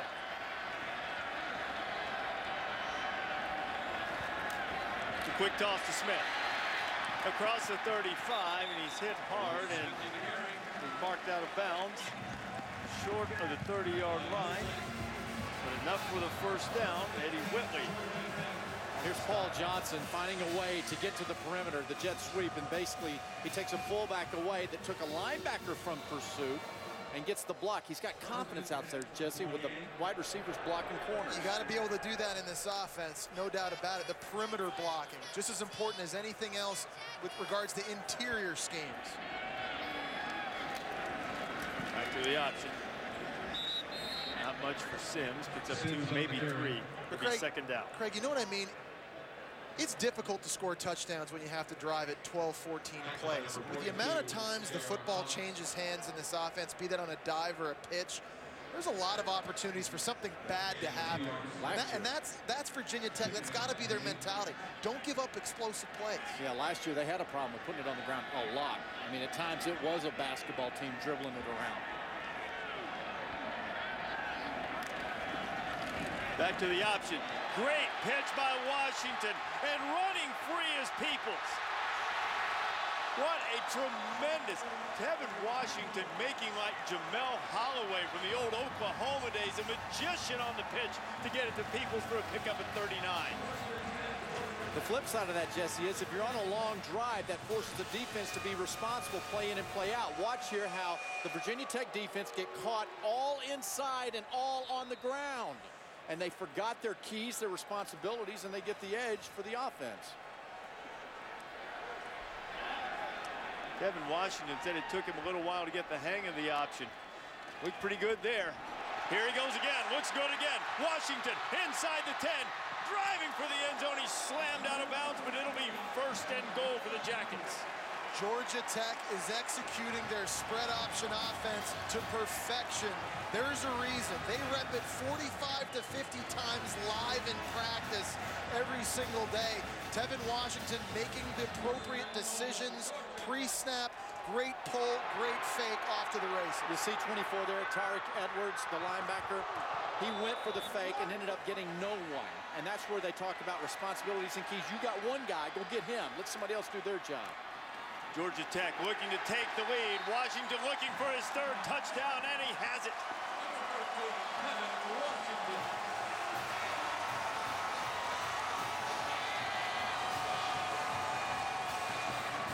Reese, does that make up for going for two? No. Here's why. Again, I know. He's going to kick it here, and the lead is going to be 5. Instead, it could be 6. It comforts that decision. Certainly better than not scoring again, if you're looking at it from Georgia Tech's standpoint. Georgia Tech on top, 26-21 is the Yellow Jackets cash in after David Wilson's costly fumble. Virginia Tech was in the red zone, and before you knew it, Tevin Washington was in the end zone. Georgia Tech's up.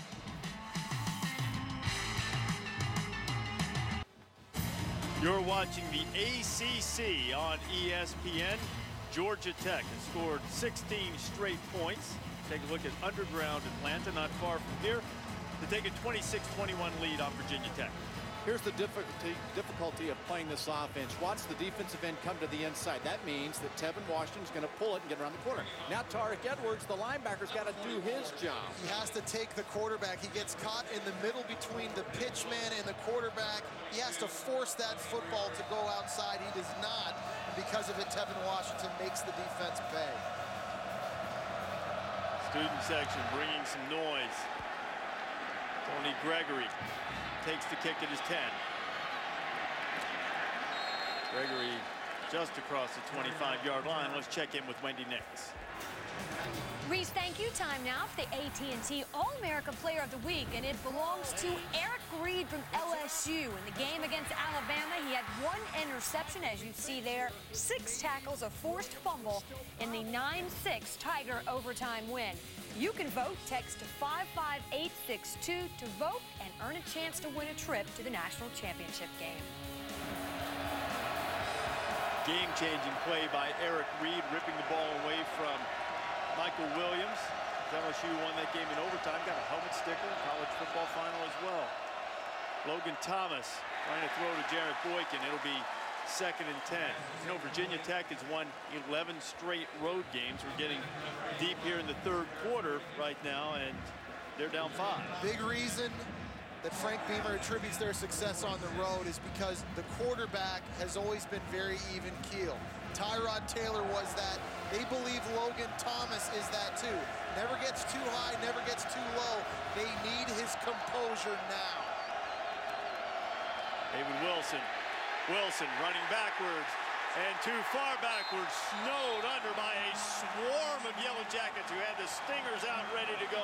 Rashad Reed, Lewis Young, and a host of Georgia Tech defenders throw Wilson for a huge loss.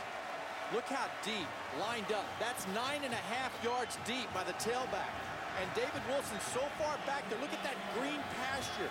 By the time he gets there, that allows that defense to come across and really take good angles to you. Sometimes his speed can be a hindrance. He trusts in it too much. There's a time where you have to just accept it's a negative play and get north. He lost more yards than he needed to on that play. Lost 9.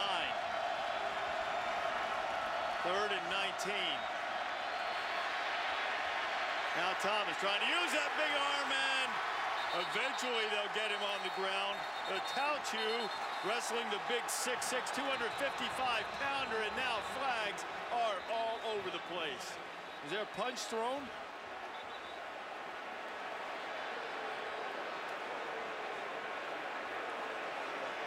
We'll let the officials sort it out. Georgia Tech had this drive stopped.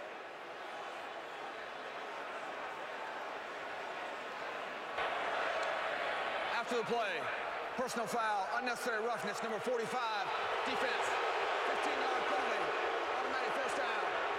That was a Tauchu who had Thomas wrapped up for the sack. Paul Johnson displeased, and what a costly penalty for Georgia Tech. Let's watch this again. Tauchu was the one that hit Logan Thomas initially. Oh, there it is. No doubt. No doubt. Now think about this. In this game here, in this half, 2 15-yard penalties against Virginia Tech have helped Georgia Tech. They just now gave Georgia Tech a chance. He's lucky he's not tossed out of this game. The ACC will review this, and I'll be shocked if a Tauchu is playing in their next game. Yeah, you get a game for a punch, and a Tauchu who Wilson carries the ball, and now Wilson hit the backfield, but he's still on his feet. David Wilson. A Tauchu to the other side makes the tackle again. Wilson picked up 5, but back to the point of a Tauchu throwing the punch. What looked like a punch does a forearm shiver. We talked to Jeremiah yesterday. Nice young man. That is a complete loss of composure, and that's an unforgivable mistake on the field. I think in our conversation, we heard a Tauchu really looking forward to the challenge of going against Logan Thomas and the power. And you know what, Reese? It's in between a shiver and a punch.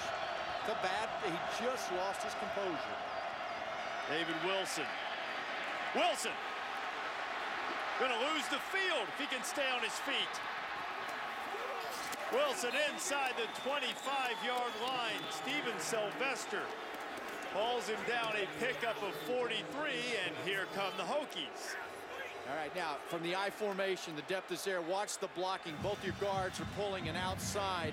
Wilson, a very patient runner, knowing that if he can get a crease with his speed, he's gone. You cannot take a play off against Virginia Tech offensively because of David Wilson. The last 4 running plays, Georgia Tech had gotten penetration into the backfield and almost forced a negative play. Couple mental mistakes, they lose the edge. David Wilson makes you pay. Wilson right on his average, 131 yards on the night. Oglesby in to give him the rest. Oglesby stepped out of bounds. The 18-yard line. He'd stayed inbounds, he might have scored a touchdown. Paul Johnson was just disgusted with the 15-yard penalty that it gave them the first down, because he knew you continue to give Virginia Tech an opportunity to give the ball to David Wilson, and you're going to get burned. The error that Wilson made earlier with the fumble was a physical one. A Tauchu's was mental, and it could be very costly.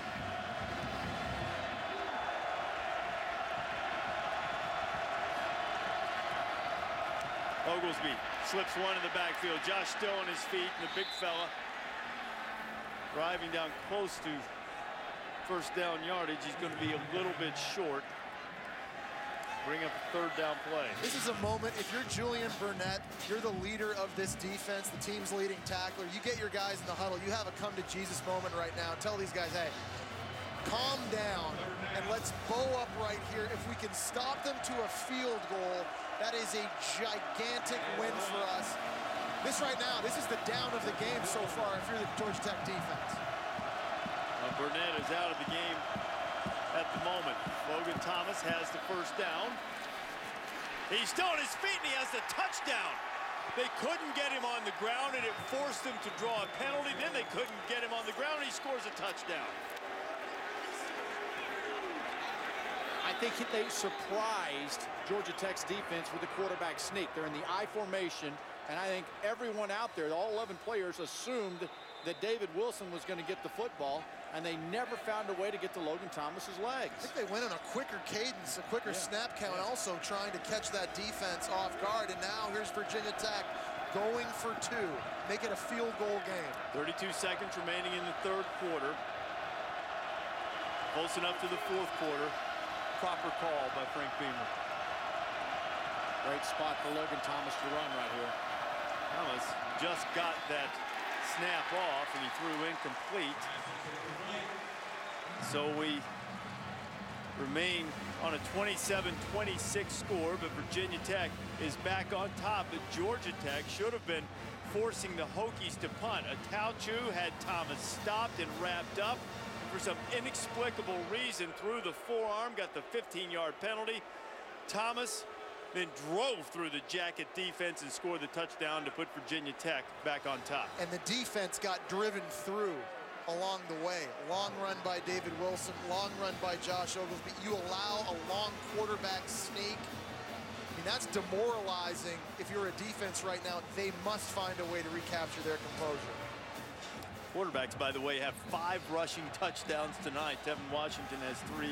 Thomas has 2. Saturday night, the ESPN networks feature 3 top 10 teams from the SEC in action on ESPN2, 6 o'clock Eastern time. You'll be able to see Arkansas take on the Volunteers of Tennessee. Number 1 LSU at home on ESPNU against Western Kentucky. We'll find running back Bobby Rainey. And Alabama still ranked 3rd in the BCS after losing to the Bayou Bengals last week on the road in Starkville to take on Mississippi State.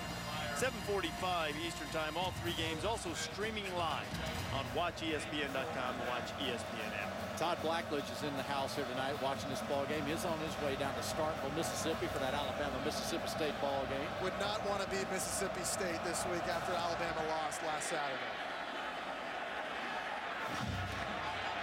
Orlin Smith.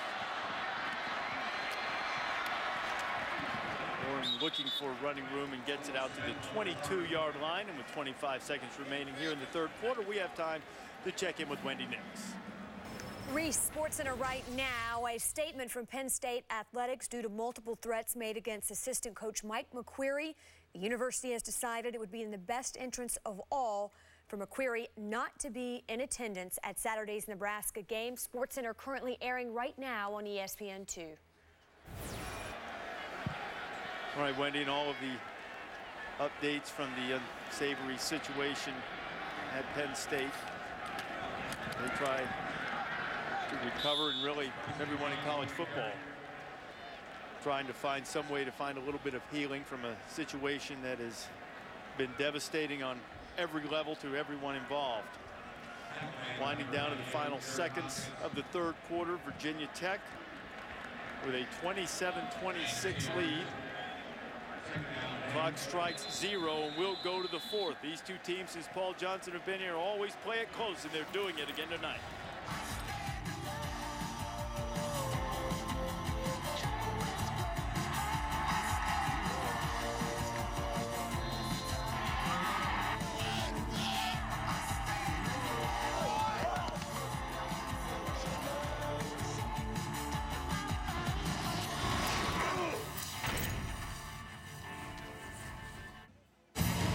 Here is the ESPN DirecTV drive to the national championship bus, parked here at the Flats, campus of Georgia Tech, on its way to Starkville for Alabama and Mississippi State on ESPN Saturday night.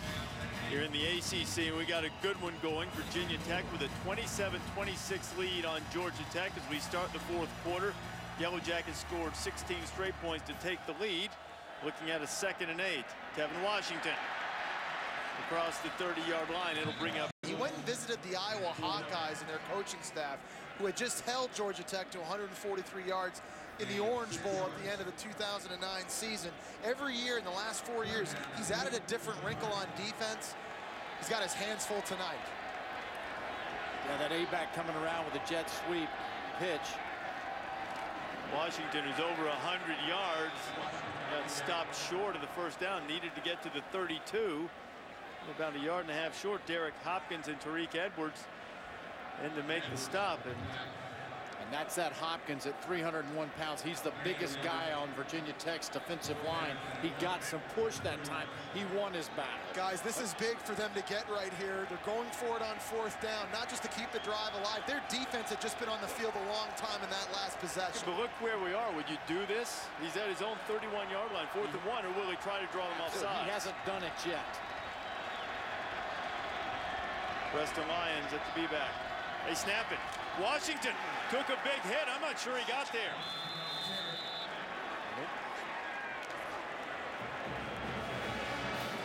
Virginia Tech coach is along the side, certain that he's not going to get the mark he needed.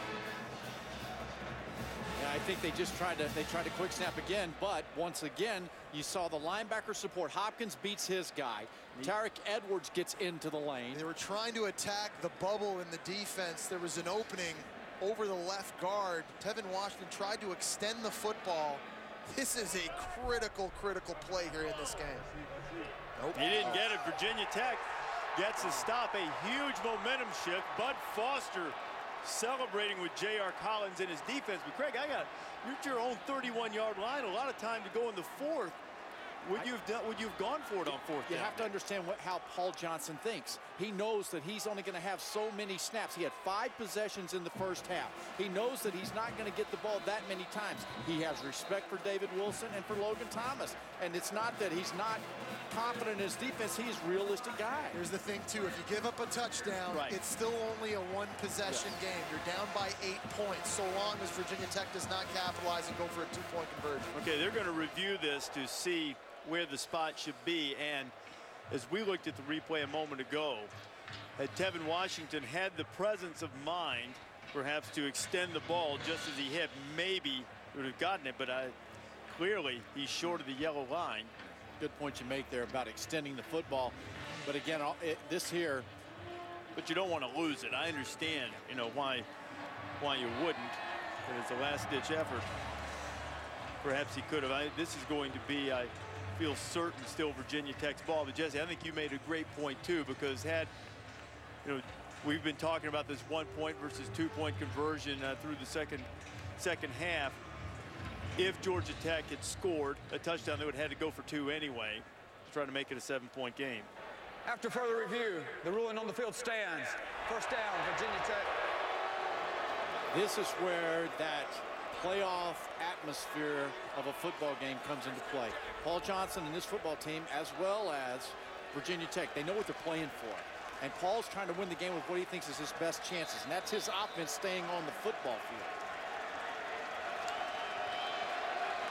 Earlier tonight, Virginia Tech got it inside the 40 on a short punt. This time, the defense stopped Georgia Tech on downs. Logan Thomas inside the 25-yard line.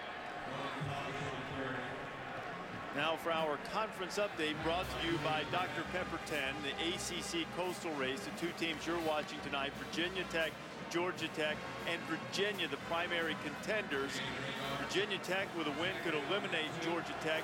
The Yellow Jackets still need the Cavaliers to lose again because they lost head-to-head to them in Charlottesville as flags fly on second down. Yeah, I tell you what. Snap infraction. Offense number 74. 5-yard penalty. Second down. Here are the schedules again. Virginia plays Duke this week, and then a road trip to Florida State, and then finishing with Virginia Tech.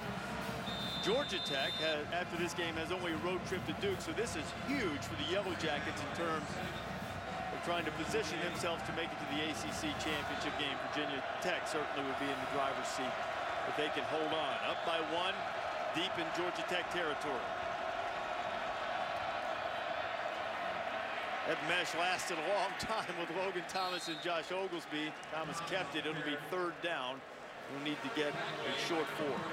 Very impressed with the play calling by Mike O'Kane in this game for Virginia Tech. They have been so much balance on offense tonight for Virginia Tech. You look at these numbers, 206 rushing yards, $195 through the air, setting up right here. 3rd and 4.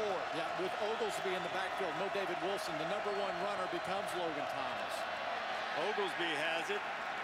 He's going to be stopped short of the first down by about a yard. Now it's 4th and 1 for Frank Beamer. Quarterback sneak. All day.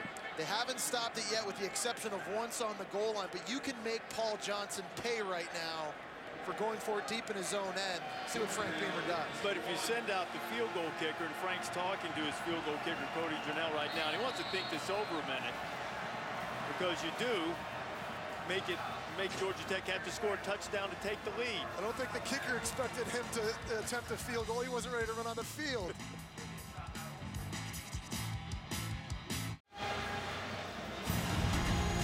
Paul Johnson gambled on 4th down in his own end and was stopped by Virginia Tech's defense. Now the Hokies have a 4th and 1 in the ensuing drive, and Frank Beamer is sending out his offense.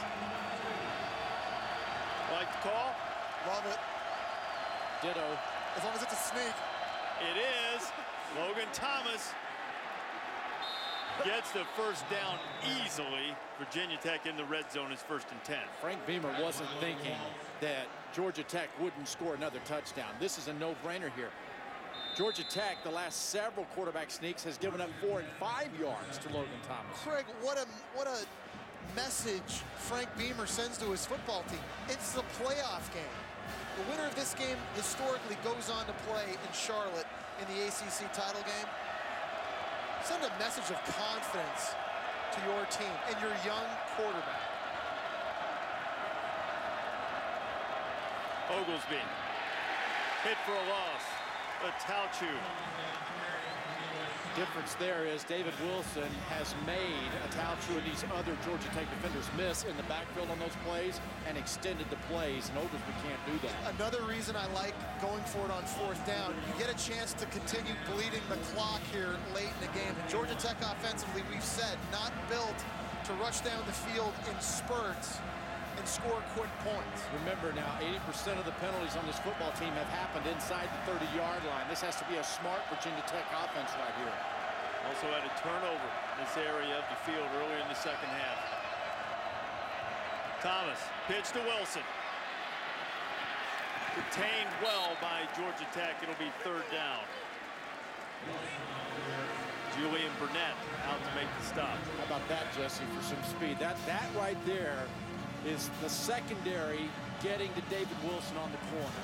We've seen in this half more gold helmets in the backfield of Virginia Tech. They've done a much better job with their run fits surrounding David Wilson at the line of scrimmage rather than at the second level. 3rd and long, high percentage throw here. I'm calling if I'm Mike O'Kane. No unnecessary risks. Well, a quarterback draw right up the middle of the field. Everybody standing up. Algro trying to confuse Thomas. Thomas gets rid of it to the end zone. Drager, touchdown! Chris Drager with his first touchdown catch of the year. And it's against Jamea Thomas, who had 2 interceptions and a forced fumble against Clemson, was the star of that football game. How many times? We've seen 3 times now the defensive backs of Georgia Tech misjudge the jump for a football. Talk about an unlikely hero. Chris Drager started 11 games as a defensive end last season. That's only his 10th catch on the year. Comes at the biggest moment of the game. The extra point is up and good, and Virginia Tech's lead is now 8. Chris Drager, who's working on his thesis right now, already has his undergrad degree. Logan Thomas been scoring well too.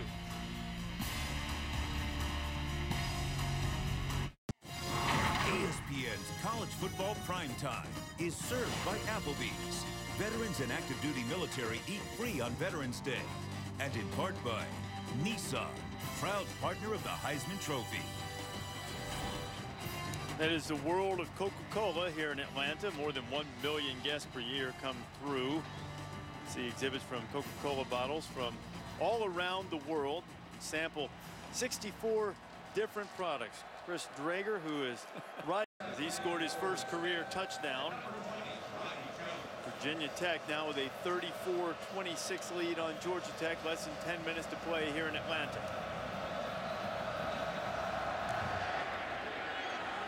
A driving kickoff that gets over Stephen Hill's head. Georgia Tech will have it on the 20 as we go back to the studio and Wendy Nix. Reese, thank you. A check on Houston and Tulane. Really just a check on Charles Sims. A 72-yard touchdown run here. His numbers tonight, 10 carries for 207 yards and 2 touchdowns, averaging just over 20 yards per carry. Not bad. Houston up big, 52-10. Well, clearly, Wendy, they're not giving him the ball enough. Well, they're throwing the ball. 207 yards. Wow. Houston's putting up some numbers on offense. These two teams have 2. Tevin Washington. Down he goes.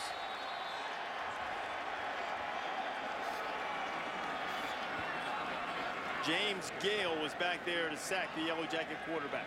I think, you know, when you watch the film, Georgia Tech and Paul Johnson will be sick to death. Watch the right side. Roddy Jones over here down the middle of the field, wide open.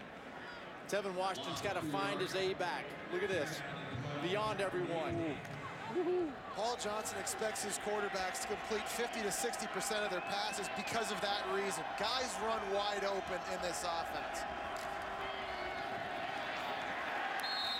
David Sims stopped for a short gain. It'll be 3rd and long. You know, Bud Foster took a giant gamble preparing for this game. They had the bye week. They actually had live practices with cut blocks and chop blocks on the outside of the field in preparation for this game. They took tight ends, moved them in at tackle to simulate the speed. TJ Shaw, the scout team quarterback, got beat up for 2 weeks. Live, full-go practices trying to anticipate what it might be like tonight against the spread offense. Tech needs it on 3rd down. Georgia Tech does, and they won't get it. Kevin Washington slipped. Jack Tyler was applying the pressure. Georgia Tech this time will have to punt from deep in its own end. And the Yellow Jackets are teetering right now. The defense has to come up with a stop. They missed their opportunity on Roddy Jones down the middle of the field. And when you get into a passing must-pass situation, it's a win-win for Bud Foster.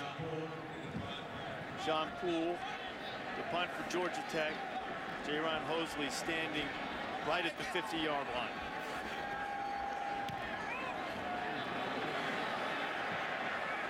Hosley clearing everybody away from it. Yellow Jackets will let it roll, and it'll stop at the 42-yard line. 7:44 to play. Virginia Tech with the lead and the ball. 2 races remain to crown a champion. Only 3 points separating Carl Edwards and Tony Stewart as the fight for the NASCAR Sprint Cup goes to Phoenix. Cobalt Tools 500 at Phoenix. Coverage starting on ESPN, 2 o'clock Eastern Time. Here are the top 5. Edwards with the slightest of leads over Stewart. Kevin Harvick a little farther back. With 43 points maximum for winning a race. You can also pick up extra points for leading laps. So Harvick has a shot, but things would have to go just right for him. Appears to be a 2-man race. David Wilson back in the game. Speaking of guys who go fast, Wilson does. He gets low underneath Julian Barnett, gets up to the 49-yard line, pickup of about 7 on 1st down. This offense has to feel right now, if they can execute on this drive and generate points, making it a 2-possession game, they can ice this game. Because Georgia Tech's inability to throw the football efficiently, it's not conducive to playing catch-up. Which means Algro's defense has to take some chances here. They've got to do some run blitz support so that they get in the backfield. They cannot sit back against this I formation and let David Wilson hit him in the mouth. Wilson hit in the backfield. David does get north and south. He'll be short of the 1st down, but it'll be 3rd, just 1, and Georgia Tech hasn't been able to stop the quarterback sneak from here. That was a tremendous run by David Wilson. That play looked like it was going to be stopped 4 yards back in the backfield, setting up a 3rd and 5.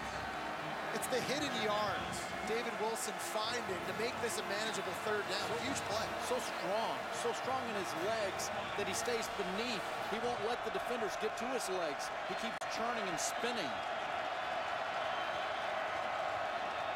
Quarterback sneak, right on cue. Thomas still carrying people. Logan's inside the 40-yard. I don't know that I've ever seen 3 quarterback sneaks in a game go for double-figure yards. So see if you can find any helmets on Georgia Tech getting down low enough. You can't tackle the football against 250 pounds. He's going to run right by you. Well, guys aren't trying to tackle him. They're trying to rip the football out instead of getting arms wrapped around him and securing the ball carrier. You can only do that if you've seen your teammates start initiating tackles. Somebody's got to get the legs to slow momentum. Clock. Milk the clock if you're Logan Thomas. Georgia Tech jumped into the neutral zone. David Wilson jumps into the secondary. Wilson still on his feet and inside the 15. I think this play is going to stand because Jason Peters, defensive lineman from Georgia Tech, was in the neutral zone. A 25-yard run for David Wilson. Offside, defense. The penalties decline. The result of the play is a 1st down.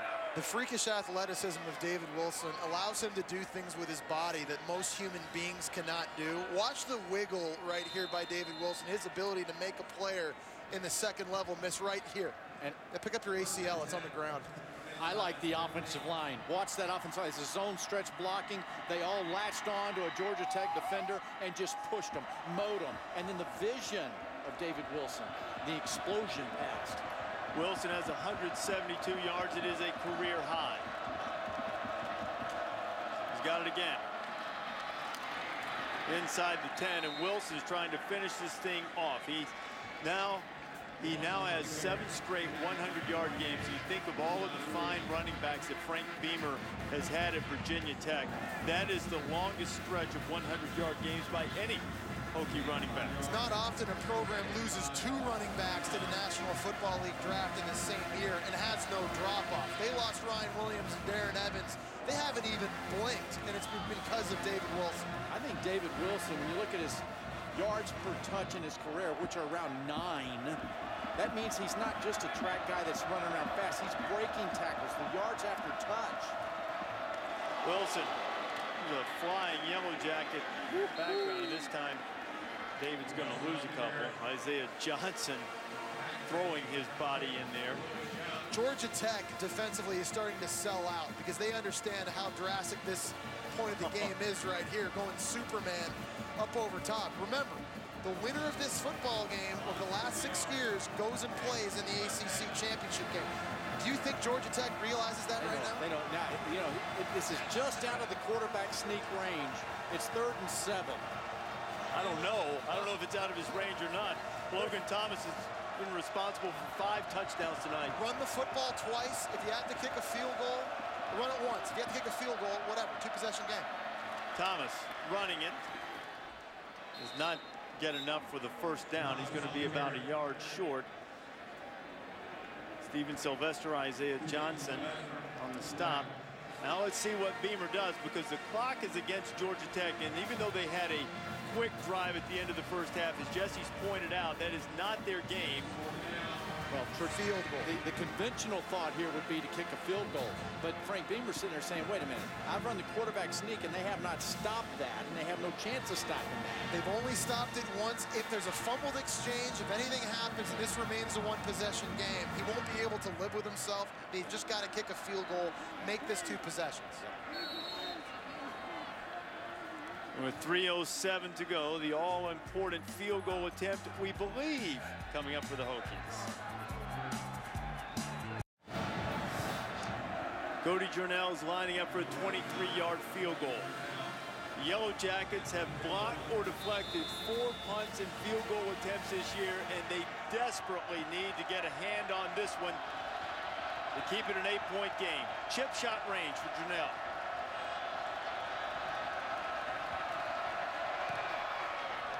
He is true, and Virginia Tech pushes the lead to 11 with 3:02 to go. Yeah, this goes back and really an unfortunate situation. Jeremiah Atalchu, when Georgia Tech had control and they'd stopped on 3rd down, a big play, and Atalchu just lost his composure there. It's hard to fathom what would possess him to do that, but Georgia Tech had the lead. They were about to get the ball back. They had all the momentum in the world, and they haven't had it since. Logan Thomas paid it off with a touchdown. Atalchu, the sophomore from Washington, D.C., would rather imagine is going to hear about that one for a while. And Georgia Tech had been playing smart all season long. They were only averaging just over 4 penalties a game. Well, he's had 11th fewest in the country. Otherwise, Atalchu's had a really good night. See, he has double-figure tackles, but the error is so egregious. I mean, one play never cost you a game, but it certainly cost Georgia Tech momentum and the ball in that case. Virginia Tech had just committed 2 personal fouls themselves. Right. They had given Georgia Tech that life and that opportunity. Just a game of plays that you cannot afford to lose your composure. Georgia Tech needs to score quickly. Stephen Hill, their big play receiver, can't handle the kickoff. We've seen that happen a few times to the Yellow Jackets tonight, so they'll have 80 yards to go. Try to get a touchdown. Saturday, a full day of terrific college football. Kicks off at noon on ABC. Most people will see Brandon Wheaton, Justin Blackman, Joseph Randall, and that high-powered Cowboy offense take on Seth Doege and Texas Tech. Others will see West Virginia and Cincinnati. The Bearcats leading the Big East Saturday at noon Eastern Time, 9 on the West Coast. See it on ABC or ESPN3. Also streaming live on the Watch ESPN app. Now, Georgia Tech hasn't thrown a pass yet in the second half, and now would be a pretty good time to start. Washington wants to. Firing out for Stephen Hill. It's incomplete. That's the right place to go with that ball. Jesse, you and I both pointing immediately because there's single coverage out there. Stephen Hill with a 6'5" body has the ability to make a play, regardless if it's a good ball thrown right or left. And that's why this offense has the ability to score quickly. They can find explosive plays. They have 23 touchdown drives that have taken less than 3 minutes. They're not used to just winging it and airing it out all over the yard. But they can execute, and they can score in a heartbeat. We've seen explosive plays in the running game tonight. They need to get chunks of yardage. Well, they lead the nation in 60-yard passes, but most of those come with the aid of the element of surprise. Yes. Now, Virginia Tech knows the pass is coming. We'll throw back to Embry Peoples, and it'll be 3rd and long. Anton Exum with the stop. Yeah, this really comes down to where Virginia Tech's defense did a nice job on the inside for the most part in this ball game, especially on the 3rd and 4th and 1 or less.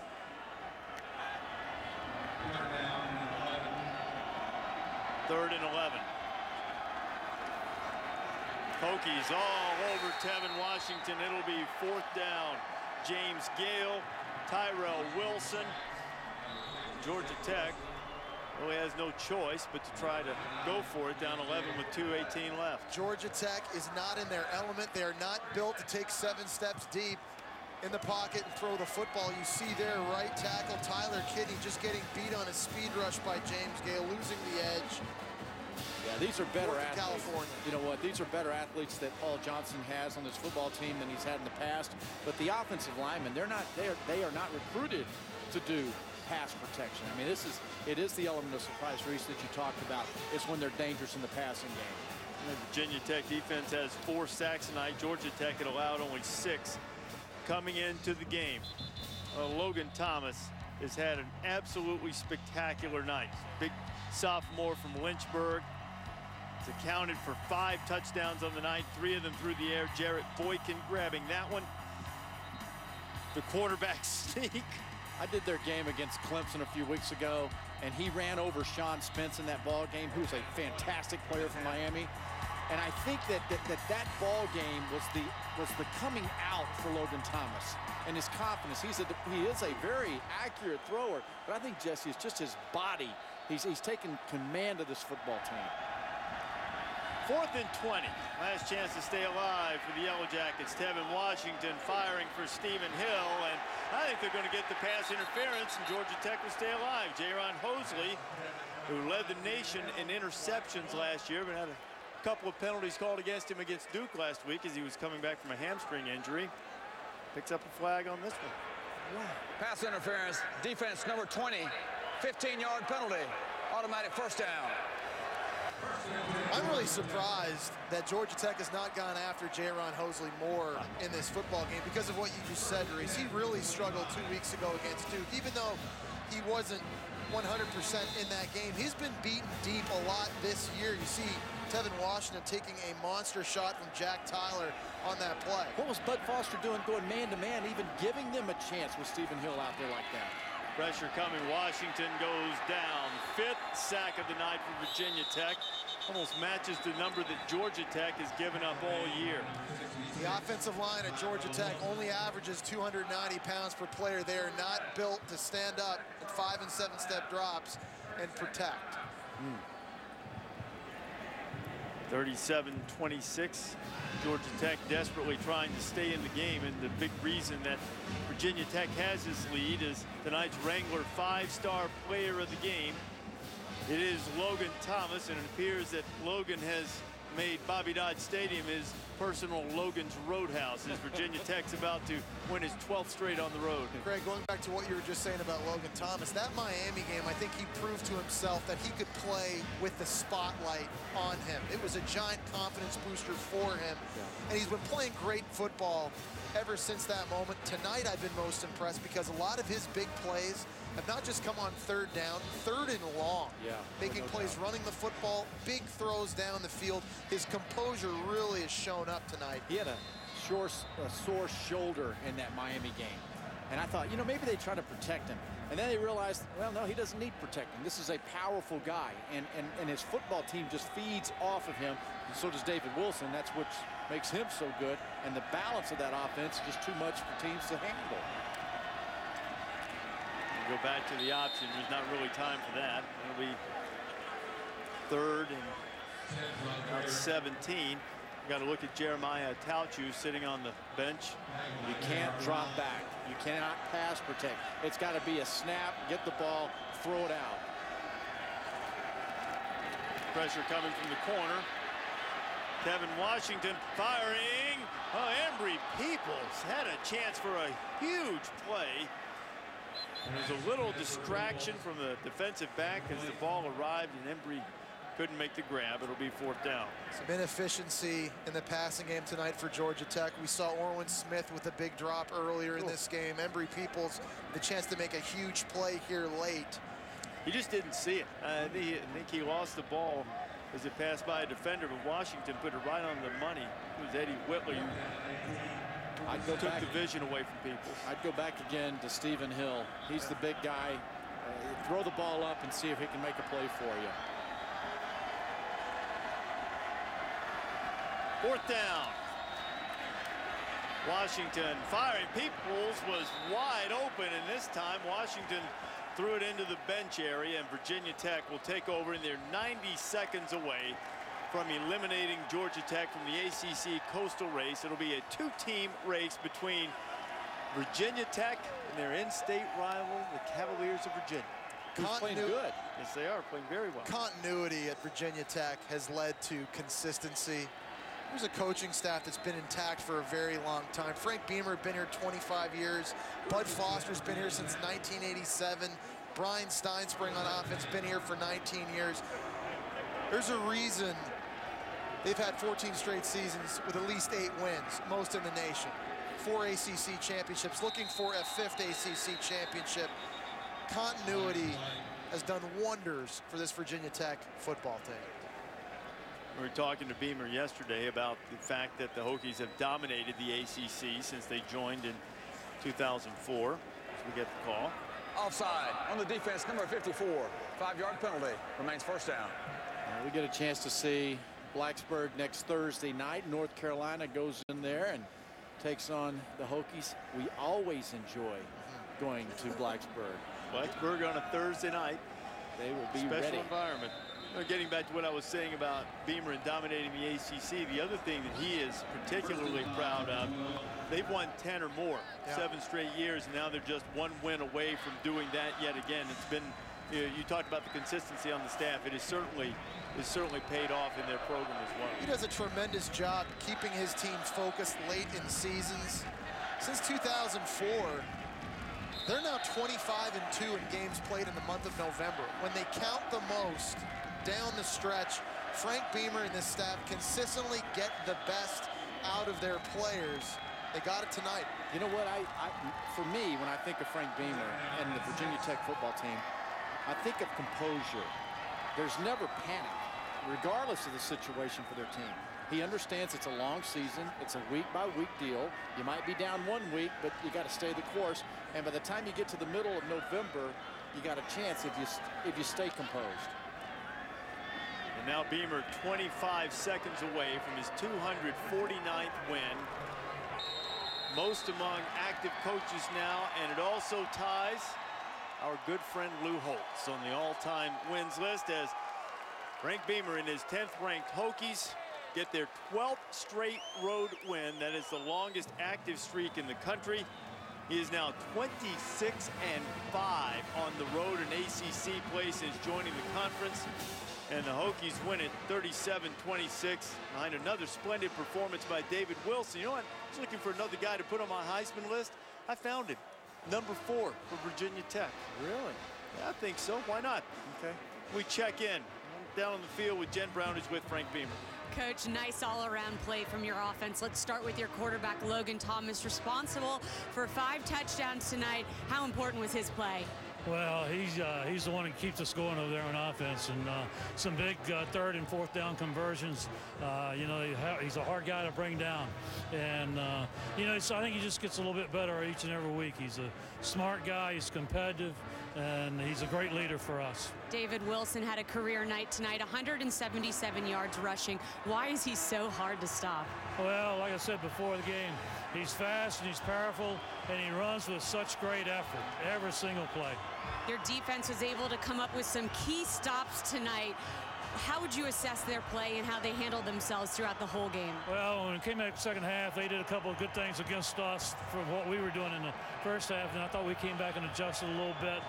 And then we were able to get them behind, and they're a tough crowd to stop. I got a lot of respect for Georgia Tech. Well, you were able to stop them tonight. You talked about tonight's game being like a playoff game heading into the ACC championship. How important was this win? Oh, it's really important. You know, it puts us in a good position. I don't know exactly how we stand with 2 games to go, but I know we need to take care of next week. All right, thanks, Coach. Thank you. Reese? All right, Jen, and Frank will hurry to a monitor someplace. We can show him just where he stands in the ACC Coastal race after defeating Georgia Tech. Now the Yellow Jackets have been eliminated from contention in terms of playing for the ACC title game. Virginia Tech, a 5-1 conference record. Virginia sitting a game back in the loss column. Those two play at the end of the season. Virginia Tech goes on the road. They win at 37-26 over Georgia Tech. This has been a presentation of ESPN, the worldwide leader in sports. For Craig James, Jesse Palmer, Jen Brown, and our entire Thursday night crew, I'm Reese Davis saying good night from the Flats in Atlanta, Georgia Sports Center. Coming your way now. This Sports Center telecast is brought to you in high definition by Vizio.